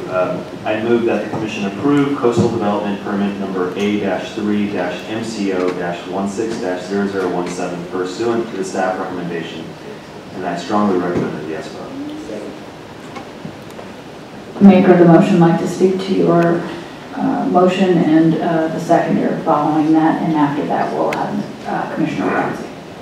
Yes, thank you, Madam Chair. Let me start this with some clarification from staff, if I can.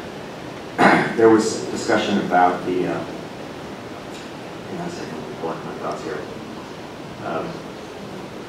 There was discussion about this perpetuity issue and whether it meant, you know, the substantial issue was, I guess, I don't know what they call it at the county level, but clearly the county saw that there was substantial evidence to allow this to be removed. Can you discuss a little bit more? How did you, when staff reviewed that process and determined it was sufficient, can you give us a little bit of a thinking in terms of what went through staff's mind in terms of?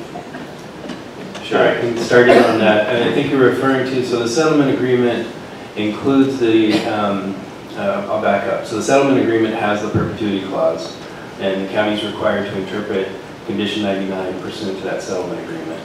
And then the settlement agreement itself allows for changes to that, provided substantial evidence is shown. And that's the process that CHISPA and the homeowners went through with the county. And in our own thought process, which is articulated in the staff report, and I think Mr. O'Neill referred to it in our just closing comments there, it became really important. The sweat equity component of this project became an important part of our analysis, including because in the research we were able to do, we weren't able to find a project like this that had a perpetuity requirement. These were 15, 20-year terms when they were applied. And so in our view, that was substantial evidence with respect to this type of a project, which also distinguished it, and again, it's articulated in the staff report, distinguished it from other sorts of affordable housing projects, including inclusionary housing projects. So we thought the fact set was pretty unique here, and it's a big driver in terms of our recommendation. So you found it was justifiable to approve this based on the fact that mostly these are short term or termed at least and not in perpetuity. Agreed, and in terms of the sweat equity, we also, there are some arguments about the conversion and in terms of the LCP, and we did look to the Mellow Act, which provides guidance with respect to affordable housing in the coastal zone, that there are arguments there that support this not being the type of conversion that the Mellow Act is referring to. So again, there's a whole series of reasons for it, but I do think in large measure, and I think you heard a lot of it today from the testimony, it boils down to these folks, put their blood, sweat, and tears into this and their sweat equity. And it's a different kind of project because of that. And again, we didn't find another project that had a perpetuity term like this. Thank you. That's very helpful. And we're somewhat. This is an issue that we don't really cover that often because, in general, the Coastal Commission policies don't allow us to look at affordable housing. But I think because the LCP calls specifically for this consideration of affordable housing, we're now thrust into this unique and special issue, which is timely, I think, based on the ongoing state debate regarding the affordable housing crisis that we have, not just in this region, but statewide. We have, it's a struggle, and I understand why some are calling to preserve this as affordable housing, because there's just such a lack of affordable housing stock out there. But I don't think that's the right way to move forward with this. I think that, yes, the county, the state, we do have an obligation to continue to create more affordable housing units. And that is definitely what we should be doing. But we shouldn't be penalizing people that have worked very, very hard to build those homes themselves and to get ahead. I think we need to step back from the idea and the concept of affordable housing and affordable housing policy and think about what the idea and the principles are behind it. It's not, the idea is to help people get up and move up and help families move up in this world. It's not to lock them into perpetual poverty. It's not to lock them into perpetual caste system of having to depend on affordable housing. It's not to condemn generations of families to not be able to benefit from the fruits of their parents and their ancestors. Excuse me. Cesar Chavez once said, "When the man who feeds the world by toiling in the fields, is himself deprived of the basic rights of feeding, sheltering, and caring for his own family. The whole community of man is sick. This is a really important issue for us to consider. I think we have an opportunity to really change the lives of a lot of people here. We have an opportunity to step away from arcane words and legalities and policies and realize that there are real human beings in here that are going to be affected by the policies we make today. And with, I'm gonna ask, hopefully that I can speak in Spanish. I know last time I did that, I received some flack, but I'm going to give it a try anyway. Well, I would like to remind you, Commissioner Vargas, that we do have interpreters, so we can... I appreciate that, and I'll make my comments brief in Spanish, and I will translate them right back so everybody can understand. Are you going to do your own translation? Sorry, I'm not trying to mess up your flow. Yeah. I'm just... I will do my own translation. And I'll start in Spanish and come back in English. Para mí esto es, primero quiero darle las gracias de la comunidad de Moro Cojo por venir y para luchar por sus derechos. Esto para mí es un tema principalmente de justicia y que ustedes merecen avanzar y sus familias merecen avanzar. I was briefly just saying that I want to thank the community for coming. I know they're taking time out of their jobs and their busy lives again today, just much like they did last year. And for me, this is a very simple issue of social justice. And these families deserve an opportunity to move up and to advance. So I'll be supporting this motion. Thank you. And Commissioner Uranga, to your second. Thank you, Vice Chair. I too am going to say a few words in Spanish and make my own translation. Right on. Buenas tardes. Primeramente quiero darles las gracias a todos ustedes por estar aquí hoy en este importante tema que tenemos aquí frente a nosotros. Es una lucha para ustedes, ya se sabe, y nosotros también queremos, nosotros como luchamos para proteger la costa y el mar, también ustedes tienen el derecho para proteger y luchar para mantener sus casas. Y para eso les quiero dar las gracias por ejercer ese esfuerzo de competir, de estar aquí para sus derechos cívicos. Basically what I'm saying is that I'm thanking them for their participation here today. And just like we here at the Commission fight for the rights of protecting the environment and the ocean, they're here to fight and protect the right to have their homes. And I'm thanking them for their civic engagement for being here today. I see this whole in perpetuity conflict that's going on here and bringing here today. It really is counterintuitive. Pretty much the same as Commissioner Vargas said, is that the whole purpose of home ownership is to advance, not to stay. The whole purpose of home ownership is to use your home as that equity, whether it's sweat equity or just equity because of time and changing housing prices. It's about moving and advancing. As a college student, when I was back at Cal State Long Beach, I got out of the barrio. I grew up in a barrio. And when I went to school, it was because I wanted to get educated and I wanted to advance. I wanted to get that opportunity of living the American dream of owning a home and having a family and being able to use that home as my equity to help me advance in my life as I move forward with a wife and 3 kids and 2 dogs and a fish. So when we have that and we have this issue here before us today, I know that those are the same dreams that the families that are here in front of Moro are having today, and that's the fight that they're fighting for. They're fighting for the same things that I fought for. And even then, when I was in college, when there were some individuals, when I would go back into the neighborhood and say, you left us, and you need to come back.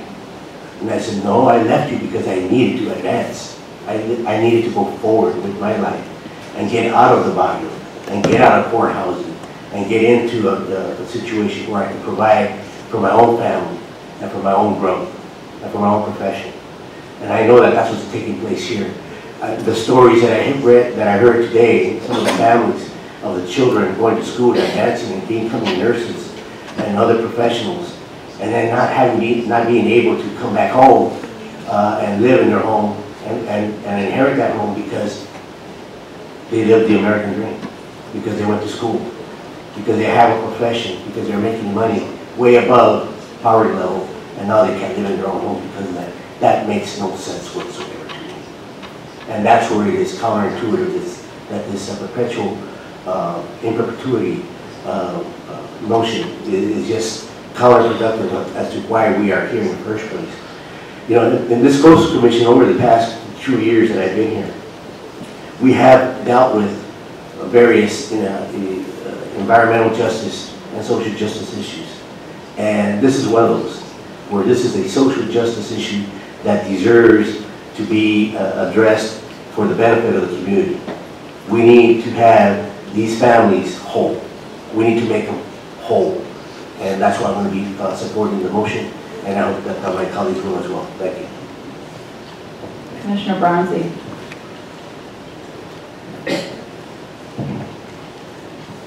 Good afternoon. I feel like the pressure is really on for me to start in Spanish, but I'm going to spare you that.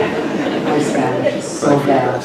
But I want to thank you so much to the families for coming today and sharing your stories. They are so critical to this story that we've been presented with to try to discern what is the right solution for your problem, of which I think probably everybody up here is very sorry that you and your families have had to struggle with this for these years, because outside of personal family matters, it's, I think, how you feel about your home and your connection to your home is so important, and to have that be something that was turned into something so stressful.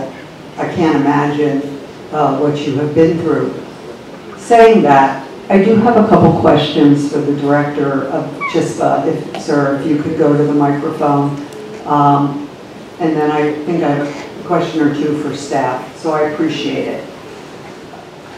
Mr. Infante, it's my understanding that the settlement agreement was agreed to with the perpetuity clause in 1995. Was that filed at the clerk's office? It was a deed restriction on these properties.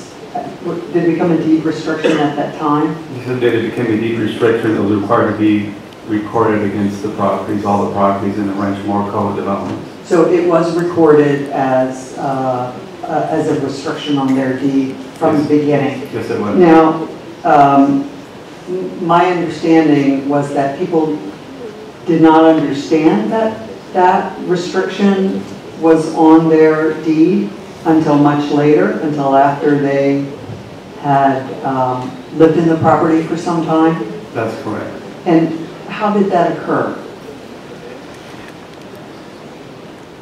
I'm not sure exactly because I wasn't personally present. This is the largest development that our organization, CHISPA, has ever developed. So it was a very complex development that required a lot of financing. We relied on our staff to explain the full program of USDA, which includes how the mortgage works, how the hours that families are required to work is scheduled. It includes a tremendous amount of paperwork. I think if you just think of your own experience buying a home, it's complicated. So overly there was added a complication because of the financing of USDA loans, the way the program works, and then explaining how these conditions were in place. It was a significant amount of information, I believe, for families, and to sort of be able to pinpoint that one issue. I think maybe that's where they didn't quite grasp that. So are you saying that staff, your staff, or the staff, pardon me, the staff probably pointed it out to the homeowners, but that they didn't grasp it, because from the staff report, my impression was that they were unaware of it, that it had not been communicated to the homeowners. I think part of what happened is that, again, because this is new, we haven't experienced it, we hadn't experienced it, at CHISPA, my staff had not experienced it. We didn't know the full consequences of such a condition. So my staff, I'm assuming, said, well, this is what it means, this is what it says, but it wasn't like this full discussion about what are the consequences, what are the unintended consequences, what's going to happen 10, 15, 20 years from now when real life situations come into play, or you want to refinance, or a couple go through a divorce and they want to buy each other out. One of the experiences our home buyers had. We hadn't thought about all these things because this was the only time that we've ever seen like this for both our organization, our staff, and for the families.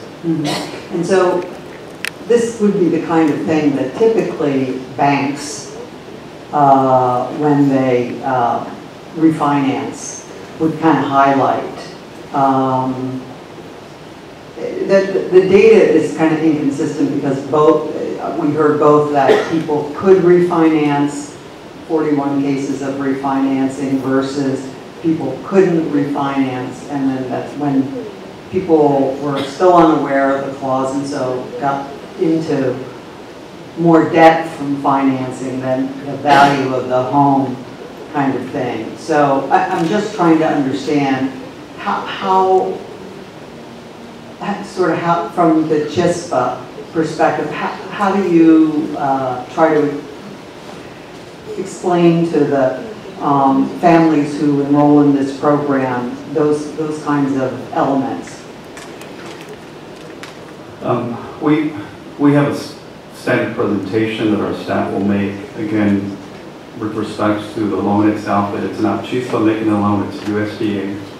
Again, how the program in terms of construction works, as well as not just the construction, because CHISPA, under the eyes, or the term that USDA uses, we are the technical assistant provider. So we have our staff who are providing information in terms of how the program is working, but also the construction, where some of the work, as I mentioned earlier, is contracted, where plumbers and electricians are hired, and people who paint the drywall are hired. So there's also an explanation of how that financing works, because there's a whole escrow account that's open for each group. The families are split into groups of about 12 to 14 families, and then there's an account for that particular group. So it's complex. I mean, there's a whole fund for each group, and there's draws that are made from that account for the purchase of materials as a group, for purchase, or not purchase, but paid invoices for those contractors that do get hired. And then there's just a lot of information to share with the families. I do want to take you back to the early 2000s or so, 2004, 2005. You mentioned there were some refinances. There were banks that weren't even looking at title reports, weren't looking at this. If you may recall back then, as long as you walked in, you could walk in and sign your name and get a loan. That happened, but once the whole crisis hit, the economic crisis and the bank crisis hit, banks became more diligent, started reading very carefully all the title reports and conditions that were in place, and that's what's happened to many families who have attempted to refinance. That's become a major issue. Not that the fact that they can't refinance, but that they feel that they're treated so differently after having worked so hard and contributed towards the construction of their home. Right, I totally understand that. But would it be fair to say that that the families really rely on CHISPA to explain the terms of their mortgage and the terms of the financial relationships that are available to them through these different low-income and subsidized programs, and to help? Does CHISPA help them advise them in terms of, here are the things you're eligible, here are the pros and cons to choosing a particular financing package? Is that something that you do? and sort of review the terms and the restrictions of the fees. That's correct. I would take that one step further. Not only do they rely on us because of our long history of providing affordable housing in Monterey County, the whole Central Coast, the families trust us. They trust our name, they trust our organization, they trust our staff. Thank you for your answers. I totally appreciate that. I was really, I have to say, very torn on this one because a lot of this didn't make sense to me. And I'm sure that CHISPA is, and clearly the work that you do is such important work, but I hope that this experience will kind of put a little bit of a more spotlight on perhaps some additional client services that could be improved so that people would understand that the organization would provide more specific information so that the people who enroll in these programs don't suffer from a lack of understanding of what they're signing on to. I'm going to support this motion because of the particular and specific circumstances around it, but I do hope that we all are able to take some positive away from this, which is to get better consumer information for the clients who deserve nothing but the best information in their efforts to support their families, to grow their families, to become viable and just, you know, extraordinary people in our communities. And I think you heard me, heard what I'm saying, and I just want to thank you for answering the questions. Thank you. And appreciate to all the families your being here and telling us your stories and your particular circumstances. Thank you, Vice Chair. Thank you, Commissioner Padilla. Thank you very much, Madam Chair. Unfortunately, I cannot in good conscience support the motion. I'd like to speak to my opposition. Madam Chair, members of the staff, first of all, and all of you who've been so patient and participated. This is one of those, I can tell you from my own experience, those typical, often typical cases, despite the circumstances being atypical, where the Commission is confronted with a lot of relevant facts and data that appeal to senses of equity and justice in all of us.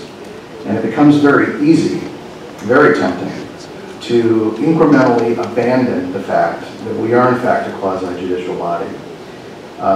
That if we don't maintain the integrity of our findings about standards and consistency with prior findings, that we run the risk of really corrupting and damaging the integrity of the Coastal Act and what it was designed to do. And sometimes that's very, very hard to do in the face of issues that are fundamentally very emotional and present a lot of very valid arguments on all sides.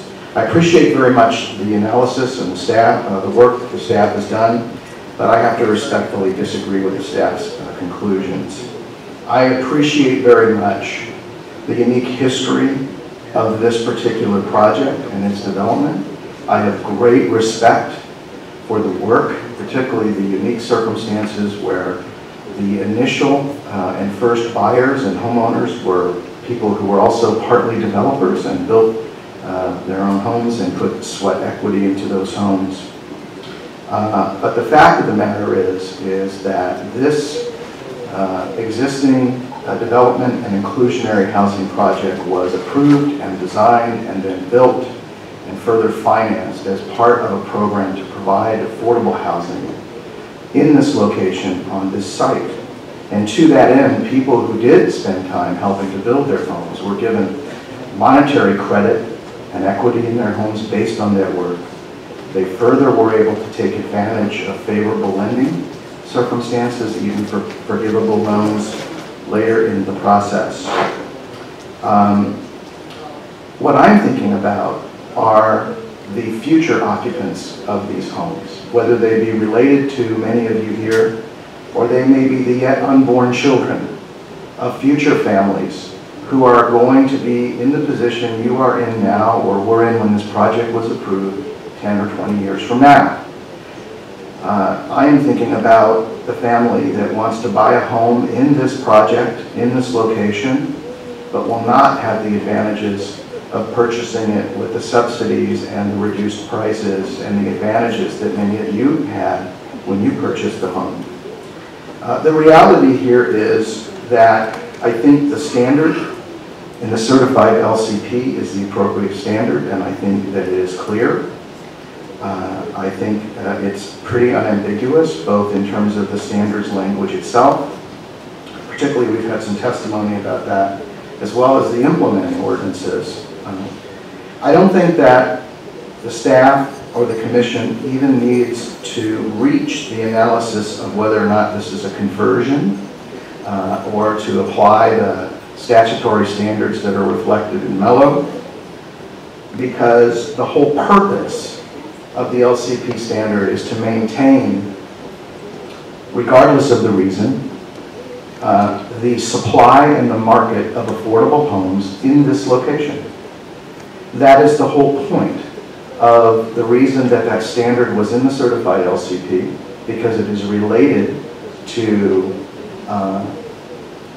providing access to coastal communities at a lower cost for people who can't otherwise afford to either buy or spend some time in those locations. And the whole purpose of that policy at the local level is to provide market and product on site for very low and low moderate income housing. And that program and that policy does not run to any individual person or homeowner or home buyer. The policy runs to the product and the availability of that product on site. That's the whole purpose of an inclusionary housing policy. The fact that the situation is unique is not the issue. The fact that the deed restrictions that you see here are scarce and are infrequent is not the issue, nor is it the standard of review. The standard of review is pretty articulated pretty clearly in the certified LCP. And while many of the other sentiments and concerns that have been expressed are all valid, they aren't the standard. And the reality is that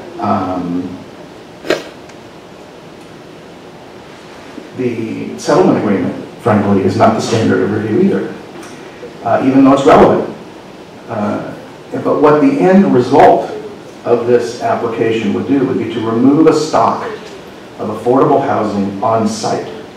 And that, I cannot agree, is consistent with the LCP standard. And so I will not be supporting the motion. Commissioner Loivenau. Thank you, Madam Chair. This is definitely one of the more complicated and difficult issues that we've had, I think, ever, at least in my short tenure here on the commission, but certainly this week. And I want to start by saying that I appreciate all of the folks who have spoken today, and my colleague is right that this is an emotional issue. And for those of us who are first or second generation and who have had the opportunities that were described here today, I think it hits home for us.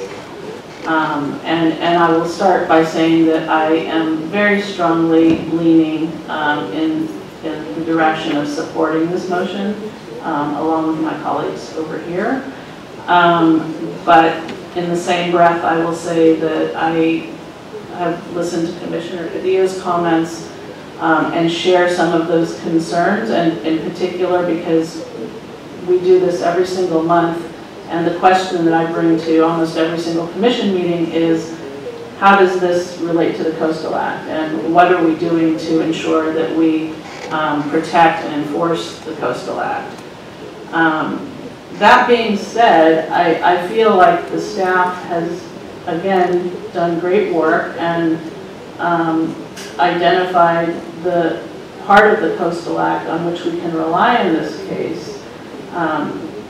one of the concerns that I have, and I'm not sure that this can be answered, is in terms of affordability and maintaining affordable housing along the coast. I mean, to be honest, I'm not sure that even the price at which these folks would be able to sell their house right now, forget market rate, is considered affordable. And I'd also like to know, and I read somewhere in the staff report that the county is taking significant strides to increase affordability in the area, and I wanted to hear a little bit more about that to understand exactly what they are doing. I'm not sure who can answer that, either someone from the county or the staff. Well, I think it'd probably be best if a representative of the county, that if they wanted to walk through some of the affordable housing they're doing, but I can tell you our understanding is that there's over 500 units being proposed at the current time. These are generally speaking inland of the coastal zone, just so we're clear on that, including the project, the CHISPA project that folks referred to earlier. But it'd probably be better if you wanted a more detailed explanation of their efforts for the county to speak to it. Yeah, I mean, if we could get a brief explanation from someone from the county, that would be great. I don't know if they're here. Anyone from the county? Thank you, and if you could state your name for the record, please. Sure. Brandon Swanson, Monterey County Resource Management Agency. Actually, our affordable housing person is not here right now, but I can speak to some of the projects that we have in the pipeline from the planning department that I'm aware of. We have several agricultural worker housing projects in the pipeline right now. As staff mentioned, most of those are in the inland area, however, but they range anywhere from 80 beds to one that's down the road of north of 1,000 beds. So we've got multiple projects spread throughout the county right now that we're in various stages of processing, either in the conceptual stages of working with the applicants to help them design a project that better meets all of our land use policies, all the way to those that are already in application and going through the internal review process and initial study. So that's where the county's at right now. We're trying to move any projects that have the capacity to increase affordable housing in the county, move those along expeditiously through our process.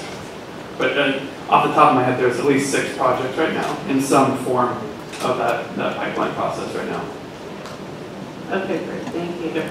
And that, I'm not sure that that actually addresses the concern that I say council member, but what commissioners, Commissioner Padilla raised. And I'm still struggling also with the idea that the children of the people who have built this housing essentially become ineligible if they step out, of a certain economic or our council's shaking his head at me.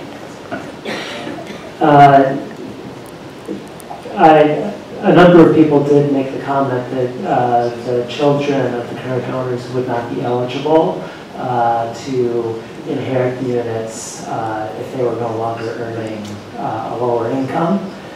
Just from the review of the deed restrictions and also looking at a court of appeal decision, that does not appear to be the case. Several years ago, there was litigation about the validity of this deed restriction. And one of the arguments in that litigation was that the deed restriction meant that the houses could not be inherited by the children. And the Court of Appeal indicated that it did not see any such restriction in the deed restriction.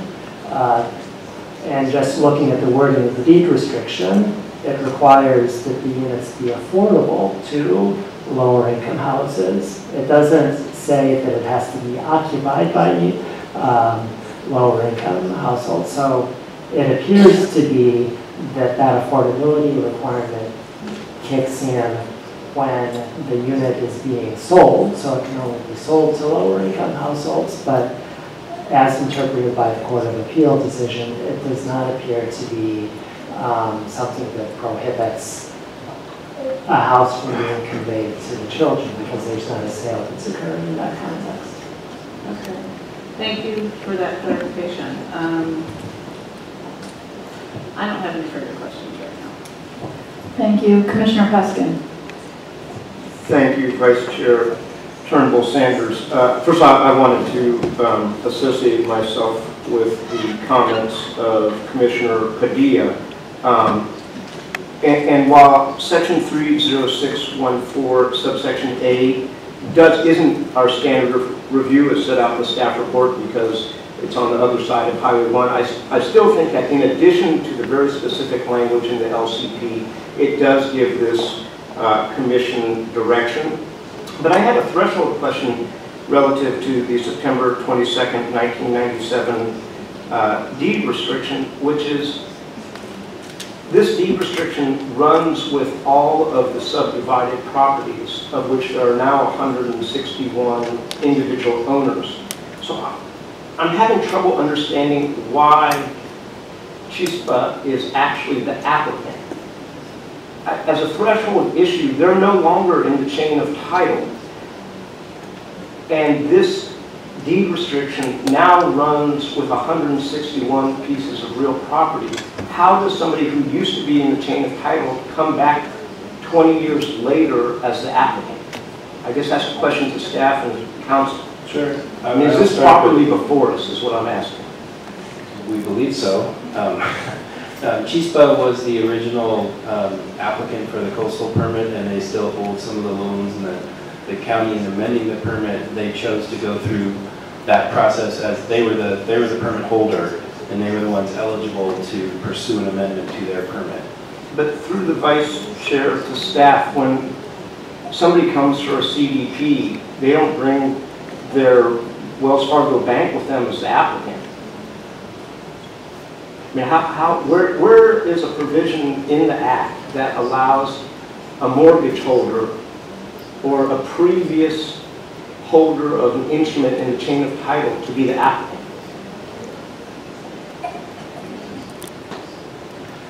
Well, one factual question that staff may be in a better position to answer is whether or not CHISPA currently owns some of the property within the subdivision. That I do not know the answer to that, and perhaps CHISPA can address that. As part of the settlement agreements,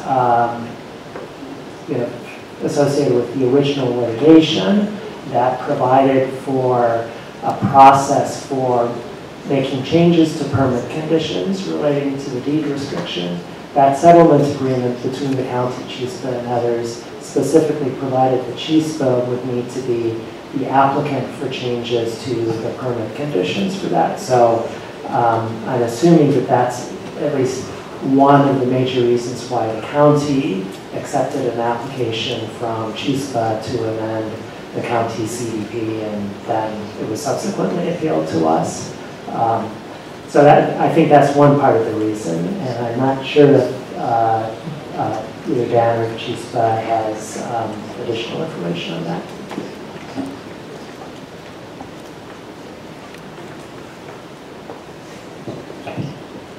Commissioner Peskin, is it your desire to have CHISPA respond to that? If CHISPA would like to respond, I'd be happy to hear it.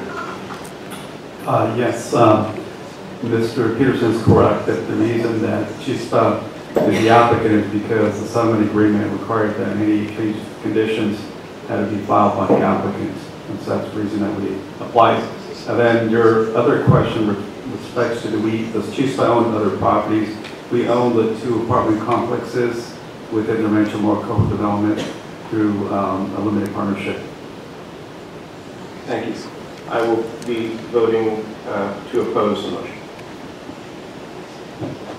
Any other commissioners desiring to speak? Commissioner Howell. Thank you, Vice Chair. I think Commissioner Padilla's experience shows today. I think that the LCP is very clear about the necessity to protect low-cost housing.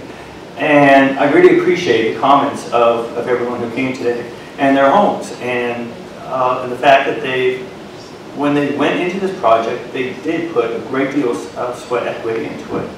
But there was also an awful lot of other equity that came from other sources. And these programs are designed to give home ownership to people of limited means who might not otherwise be able to acquire homes. Homes are hard. In California, we're barely above the 50% homeowners ownership rate. I'm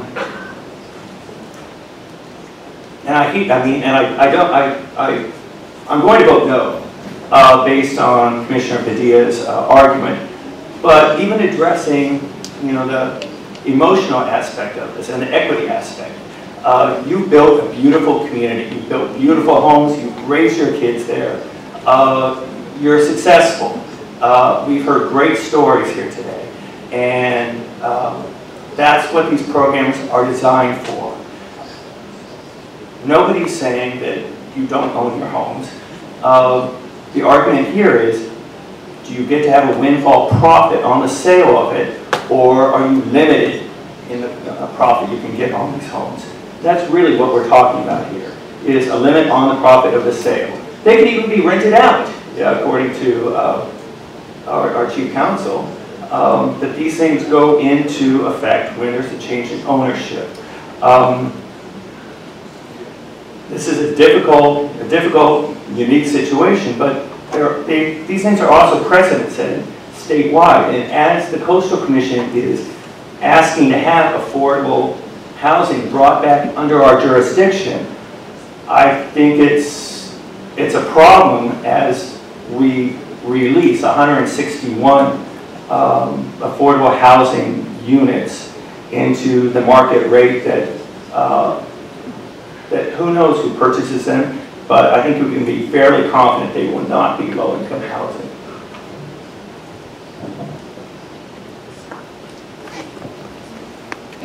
Commissioner Padilla? Just perhaps with unanimous consent and the time is right, also as part of this discussion, I think it would be, I'd be personally interested in getting information from our staff and further. The question that Commissioner Peskin asked, the threshold question, I was discussing with my colleagues before the hearing privately, and I thought I heard some testimony earlier that tended to answer that, but then on further reflection, I think we maybe would benefit from some analysis as to whether, frankly, I don't know whether the settlement agreement, whether the homeowners individually and collectively were parties to that directly or indirectly, and whether the settlement agreement gives CHISPA the standing to be the applicant in this case. I think that's an interesting question that's worthy of some further discussion, maybe as applied in other circumstances, but that's a very interesting question that I would like to have some more light shed on in the future. I will accept for purposes of this record that it is the adequate determination of our staff and our general counsel for purposes of this hearing that in fact they do have standing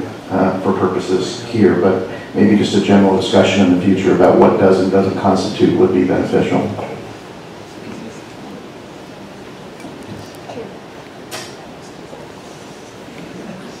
Commissioner Vargas? Yeah, I'm just wondering, well, on that note, and maybe the council can comment on it, because maybe we should not be moving forward on this and either postponing or withdrawing and resubmitting the motion. Could you give us a little bit of feedback on Commissioner Padilla's comments? My understanding in the context of this project is I believe that the litigation of the settlement agreements and the recordation of the deed restriction occurred prior to the sale of the individual units. So I think in that case that then would mean they agreed to it, but the individual owners were CHISPA's successors in interest effectively with respect to the individual units, so they would be bound by those the deed restriction would apply to them. I'm not sure if I'm missing part of the issue that you raised.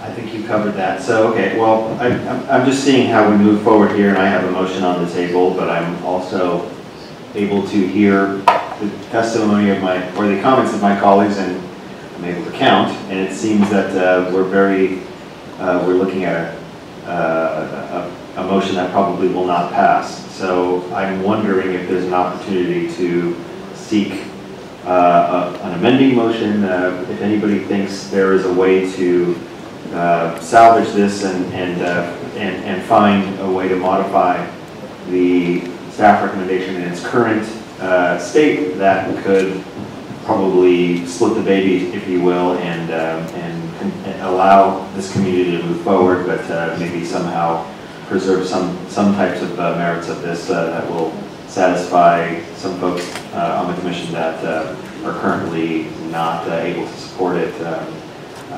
And I'll stop there and see if anybody would be willing to entertain any type of amendment to move this forward. Thank you. Commissioner Vargas, I'd just like to direct your attention to the correspondence tab on the staff report. There is an amending motion. I think it still needs some work from Land Watch. It's probably, I don't know, about 10 pages or so into the correspondence tab on the website. And while you take a look at that, you can pull it up. There's a letter dated July 6, 2017. I'm going to recognize Commissioner Brownsey, and then there are a number of other commissioners that would like to speak. I think I would like to support an amending motion. I think the information from council to me was very interesting about the answer to the question, to Commissioner Levino's question regarding inheritance. That troubled me, and I forgot to ask about it, but I'm so glad that Commissioner Levino did. I'm also hearing what Commissioner Padilla stated, and I think that in my mind with these comments and in light of what Commissioner Vargas just said, I'm wondering if there is another way, and perhaps Commissioner Padilla, defer to him, but perhaps the middle ground of what Land Watch is suggesting. But and I'll leave it at that. Thank you, Madam Vice Chair. Thank you. I am going to recognize Commissioner Schallenberger. She hasn't had an opportunity to speak, and then I will get back to you, Commissioner Padilla.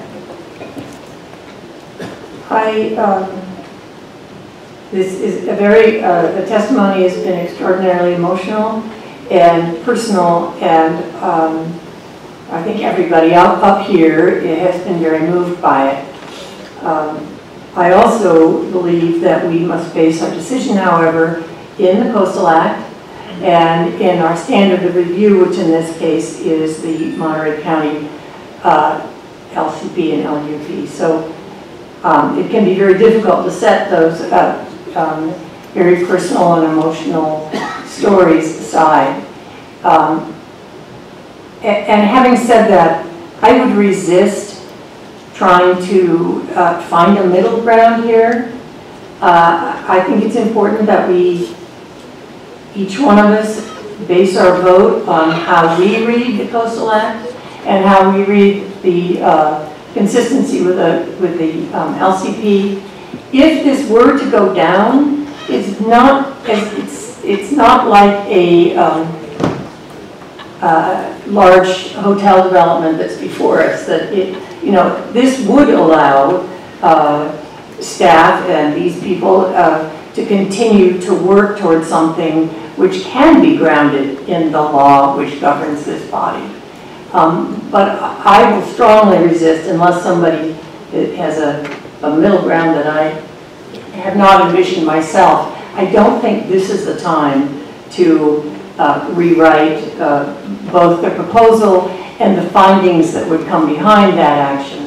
So I would urge us to vote on what's before us. I don't know where the votes lie, but if it were to go down, it would not be the end of working on this issue. It's just, this isn't a proposal that meets our standard of review. Prior to recognizing Commissioner Padilla, I would like to say a few things. In looking at this, I think one of the challenges that we have is that we are looking at a strict interpretation of the Coastal Act. And one of the things that I think that when you're dealing with human beings and you're dealing with unique circumstances, you have to allow some room for some creativity. I don't think that that necessarily means setting a bad precedent under the Coastal Act. In this case, we heard from staff who indicated that they had not, and you can chime in if I'm mischaracterizing you, but they had not ever seen a case in their research where you had a clause for affordability in perpetuity, and that this was a unique case in that we heard testimony that 60% or 2/3 of the construction, the construction labor was performed by the homeowners. And so this is a different circumstance, I think, than if you have an affordable housing developer who stands potentially to make a profit on this without having that individual sweat equity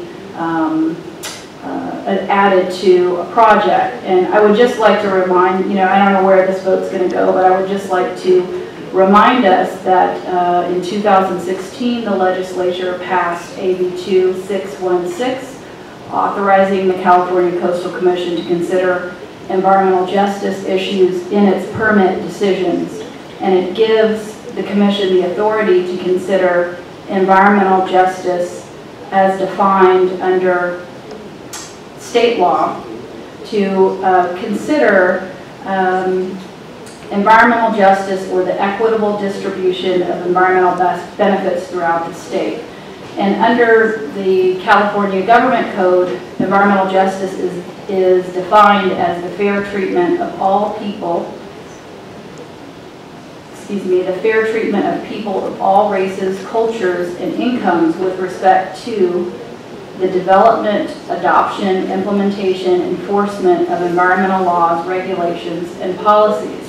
And so while I appreciate the discussion of the Coastal Act and the following of the terms of the Coastal Act, I think we also need to think about some of the things that the audience was mentioning. Are we supporting justice? Are we supporting equity? Is this fair? And so I think that when we make our decisions, we don't necessarily have to establish a precedent because of the unique circumstances of this case. And so I would just like us all to think about those things as our staff now starts to incorporate principles of environmental justice into our regular decision-making process.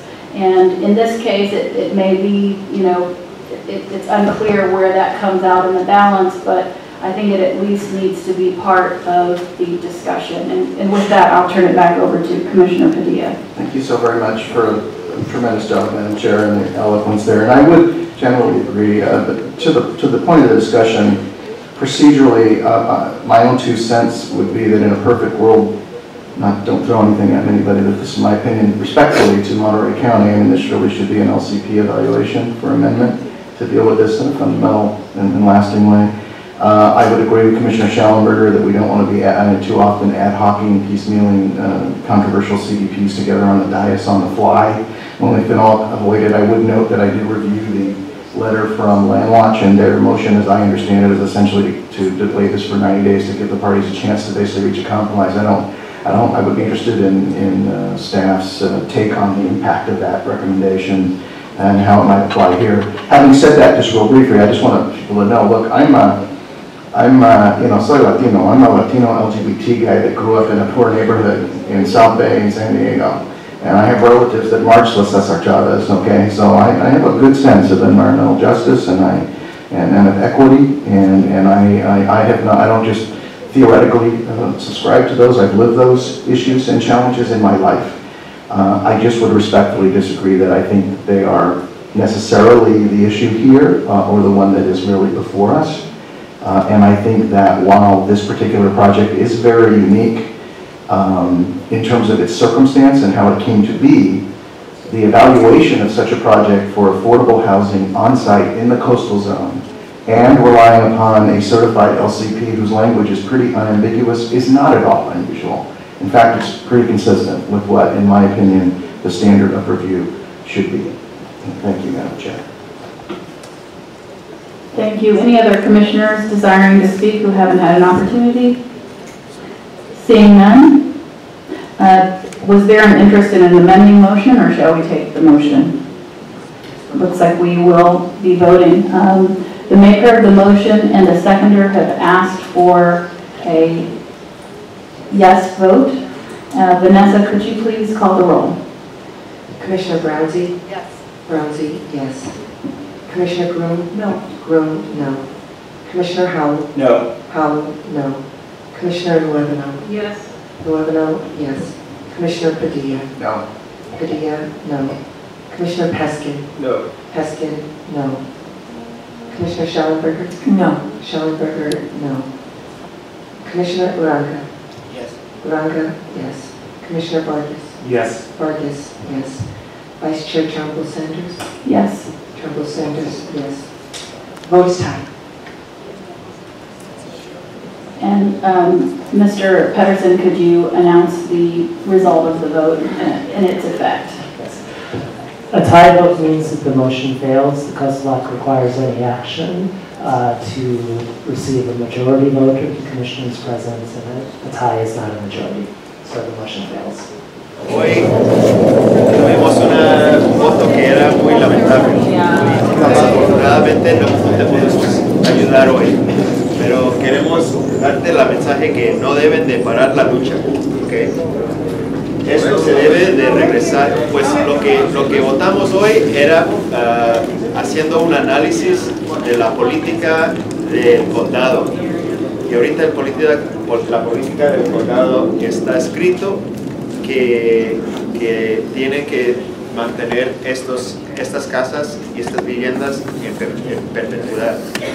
Entonces lo que sugerimos nosotros es que deben regresar al condado, a donde ustedes tuvieron éxito, y que luchan ahí para cambiar esa política. Y así cuando regresan a nosotros, eso sí lo podemos apoyar y podemos buscar más votos para que ustedes pueden merecer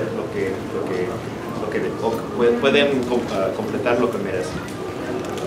Se tiene que cambiar la regla de la comunidad, y cuando se cambie eso, entonces ustedes van a tener más éxito con nosotros, y hasta eso nosotros lo podemos evaluar con más con más éxito, con más análisis de que ahora que ya el condado ha cambiado sus reglas, nosotros ya estamos de acuerdo con esas reglas y todo se arregla y se va bien. Pero va a tener que ustedes seguir la lucha con el condado para que ellos cambien esa regla de perpetuidad, porque eso es lo que nos está deteniendo todo. Esa regla del condado, no de nosotros, sino del condado. Si lo cambian ahí, aquí se cambia todo. Y seguimos adelante. Yo sé que se parece como complicado y injusto, pero desafortunadamente a veces así es el gobierno, ¿no? Pero ¿cuáles son los originales que construyeron estos con sus manos? A ver. Todos.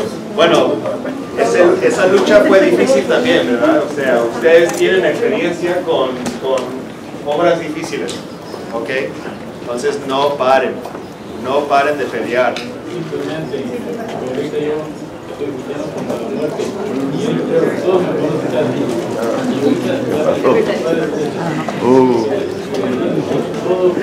Pasó con...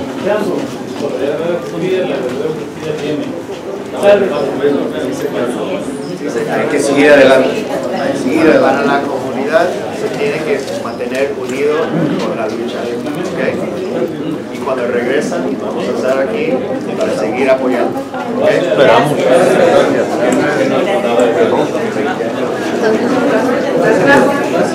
Gracias a los que nos apoyaron y un poco a los que no.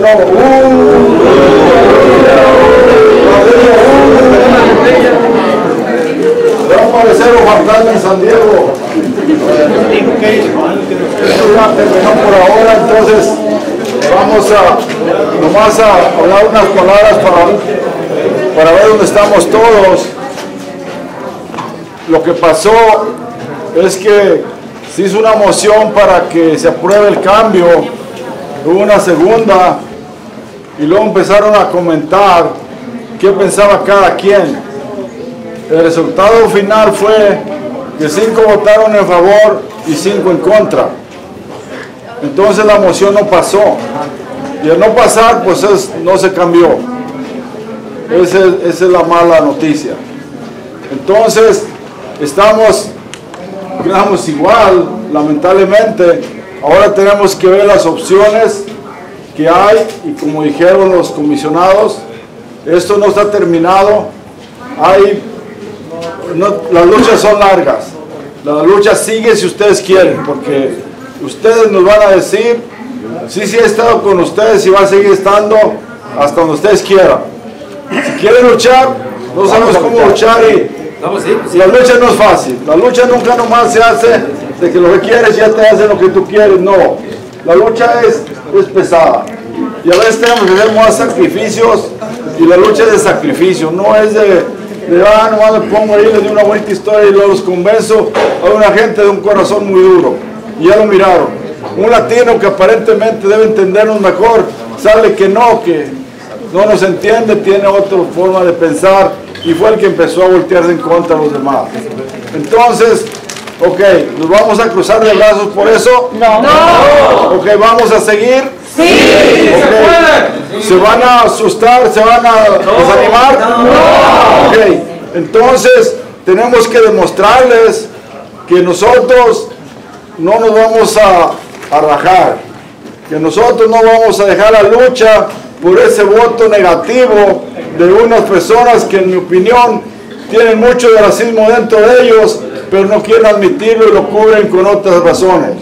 Pues es una forma de simular el racismo, porque no pueden descaradamente destaparse, pero utilizan que esto, que acá y que allá.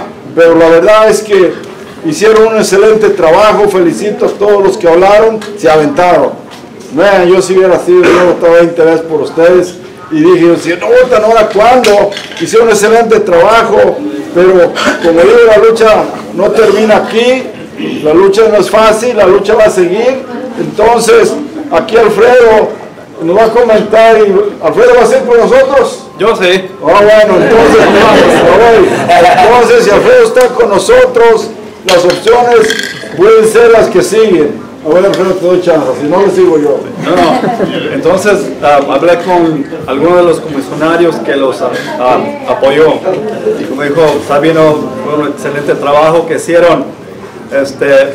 Una opción que ya les habían comentado la última vez que nos juntamos allá en Santa Cruz es que en el área del norte del condado hay un plan que se llama Local Coastal Plan.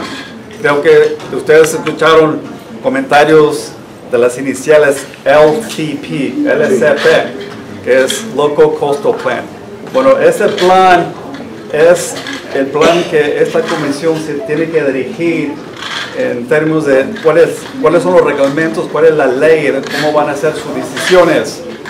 Y lo que me han comentado los amigos que tenemos en la comisión, que lo que tenemos que hacer es ir con nuestros amigos en la mesa directiva de supervisores, con Luis Alejo, Simón Salinas, el supervisor Phillips, que cambien el LCP, ese plan de la costa que pertenece aquí al norte del condado de Monterrey, para actualizarlo, porque hace como 2 años se actualizó lo que es la ley estatal de toda la costa, pero ese documento del condado no lo han actualizado, donde se tiene que cambiar, donde ya no tienen tanto autoridad la comisión, porque la razón que la comisión puede tomar este asunto y tener esta decisión es porque ese documento no lo han actualizado. Entonces el plan es de juntarnos con nuestros amigos en la mesa de supervisores y pedirles que cambien ese documento para que el condado se quede con esa responsabilidad y la autoridad de hacer la decisión y no se la tengan que pasar con la comisión. ¿Está claro? Otra opción que me dijo el del personal sería que CHISPA haga otra solicitud y que tenemos que ofrecer reemplazar las unidades. Podría ser otra alternativa que algunos de la comisión podrían apoyar, pero eso no lo sabemos. Pero quizás el mejor plan y será bueno que nos juntemos con los supervisores a ver qué opinión tienen ellos, cuál sería el mejor plan. Porque vamos a tener que necesitar el apoyo de los miembros de la mesa directiva, de los supervisores del condado. Básicamente vamos a tener que trabajar con ellos de nuevo para ver cómo pueden negociar las cosas, donde podemos tener éxito aquí con la comisión. Por lo menos necesitamos 3 y creo que sí los tenemos. Los tenemos porque uno de ellos es el que vino a votar por nosotros y el otro es Alejo y el otro es Simón Salinas. Por eso la importancia de tener nuestra gente que entiende a la gente en el poder, y esto nos puede dar la oportunidad de cambiar inclusive esa ley injusta y hacer un movimiento en contra de eso, y no nomás nosotros, traer más gente y atacar el sistema como está ahorita para que se cambie, porque estos que estuvieron fregando, que son unos cuantos, son los únicos, hicieron más caso a 3, 4 personas que a cientos de personas que vinieron en contra de esa resolución, de esa restricción injusta. Entonces, me dan ganas de entrar gritándole al padre ahorita a todos, echarle una gritadera, pero no sé. Me dan ganas de pasar, tú dices. No a la violencia. No, pero pacíficamente no de la boca para afuera. Nomás pasar y decir, Padilla injusto y entrar y salirnos. No sé. ¿Quieren tomar esa acción de desquitarnos?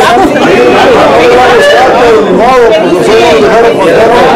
Bueno, ¿nos siguen?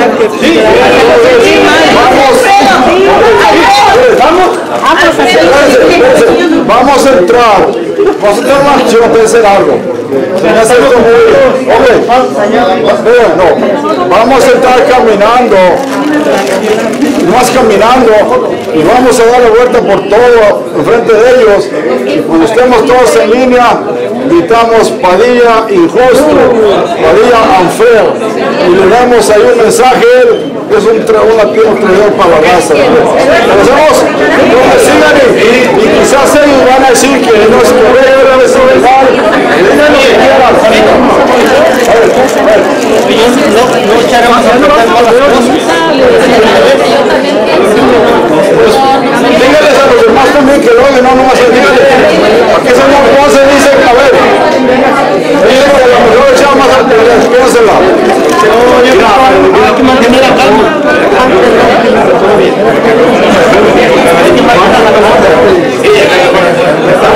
No solamente le doy las opciones, si no quieren, está bien.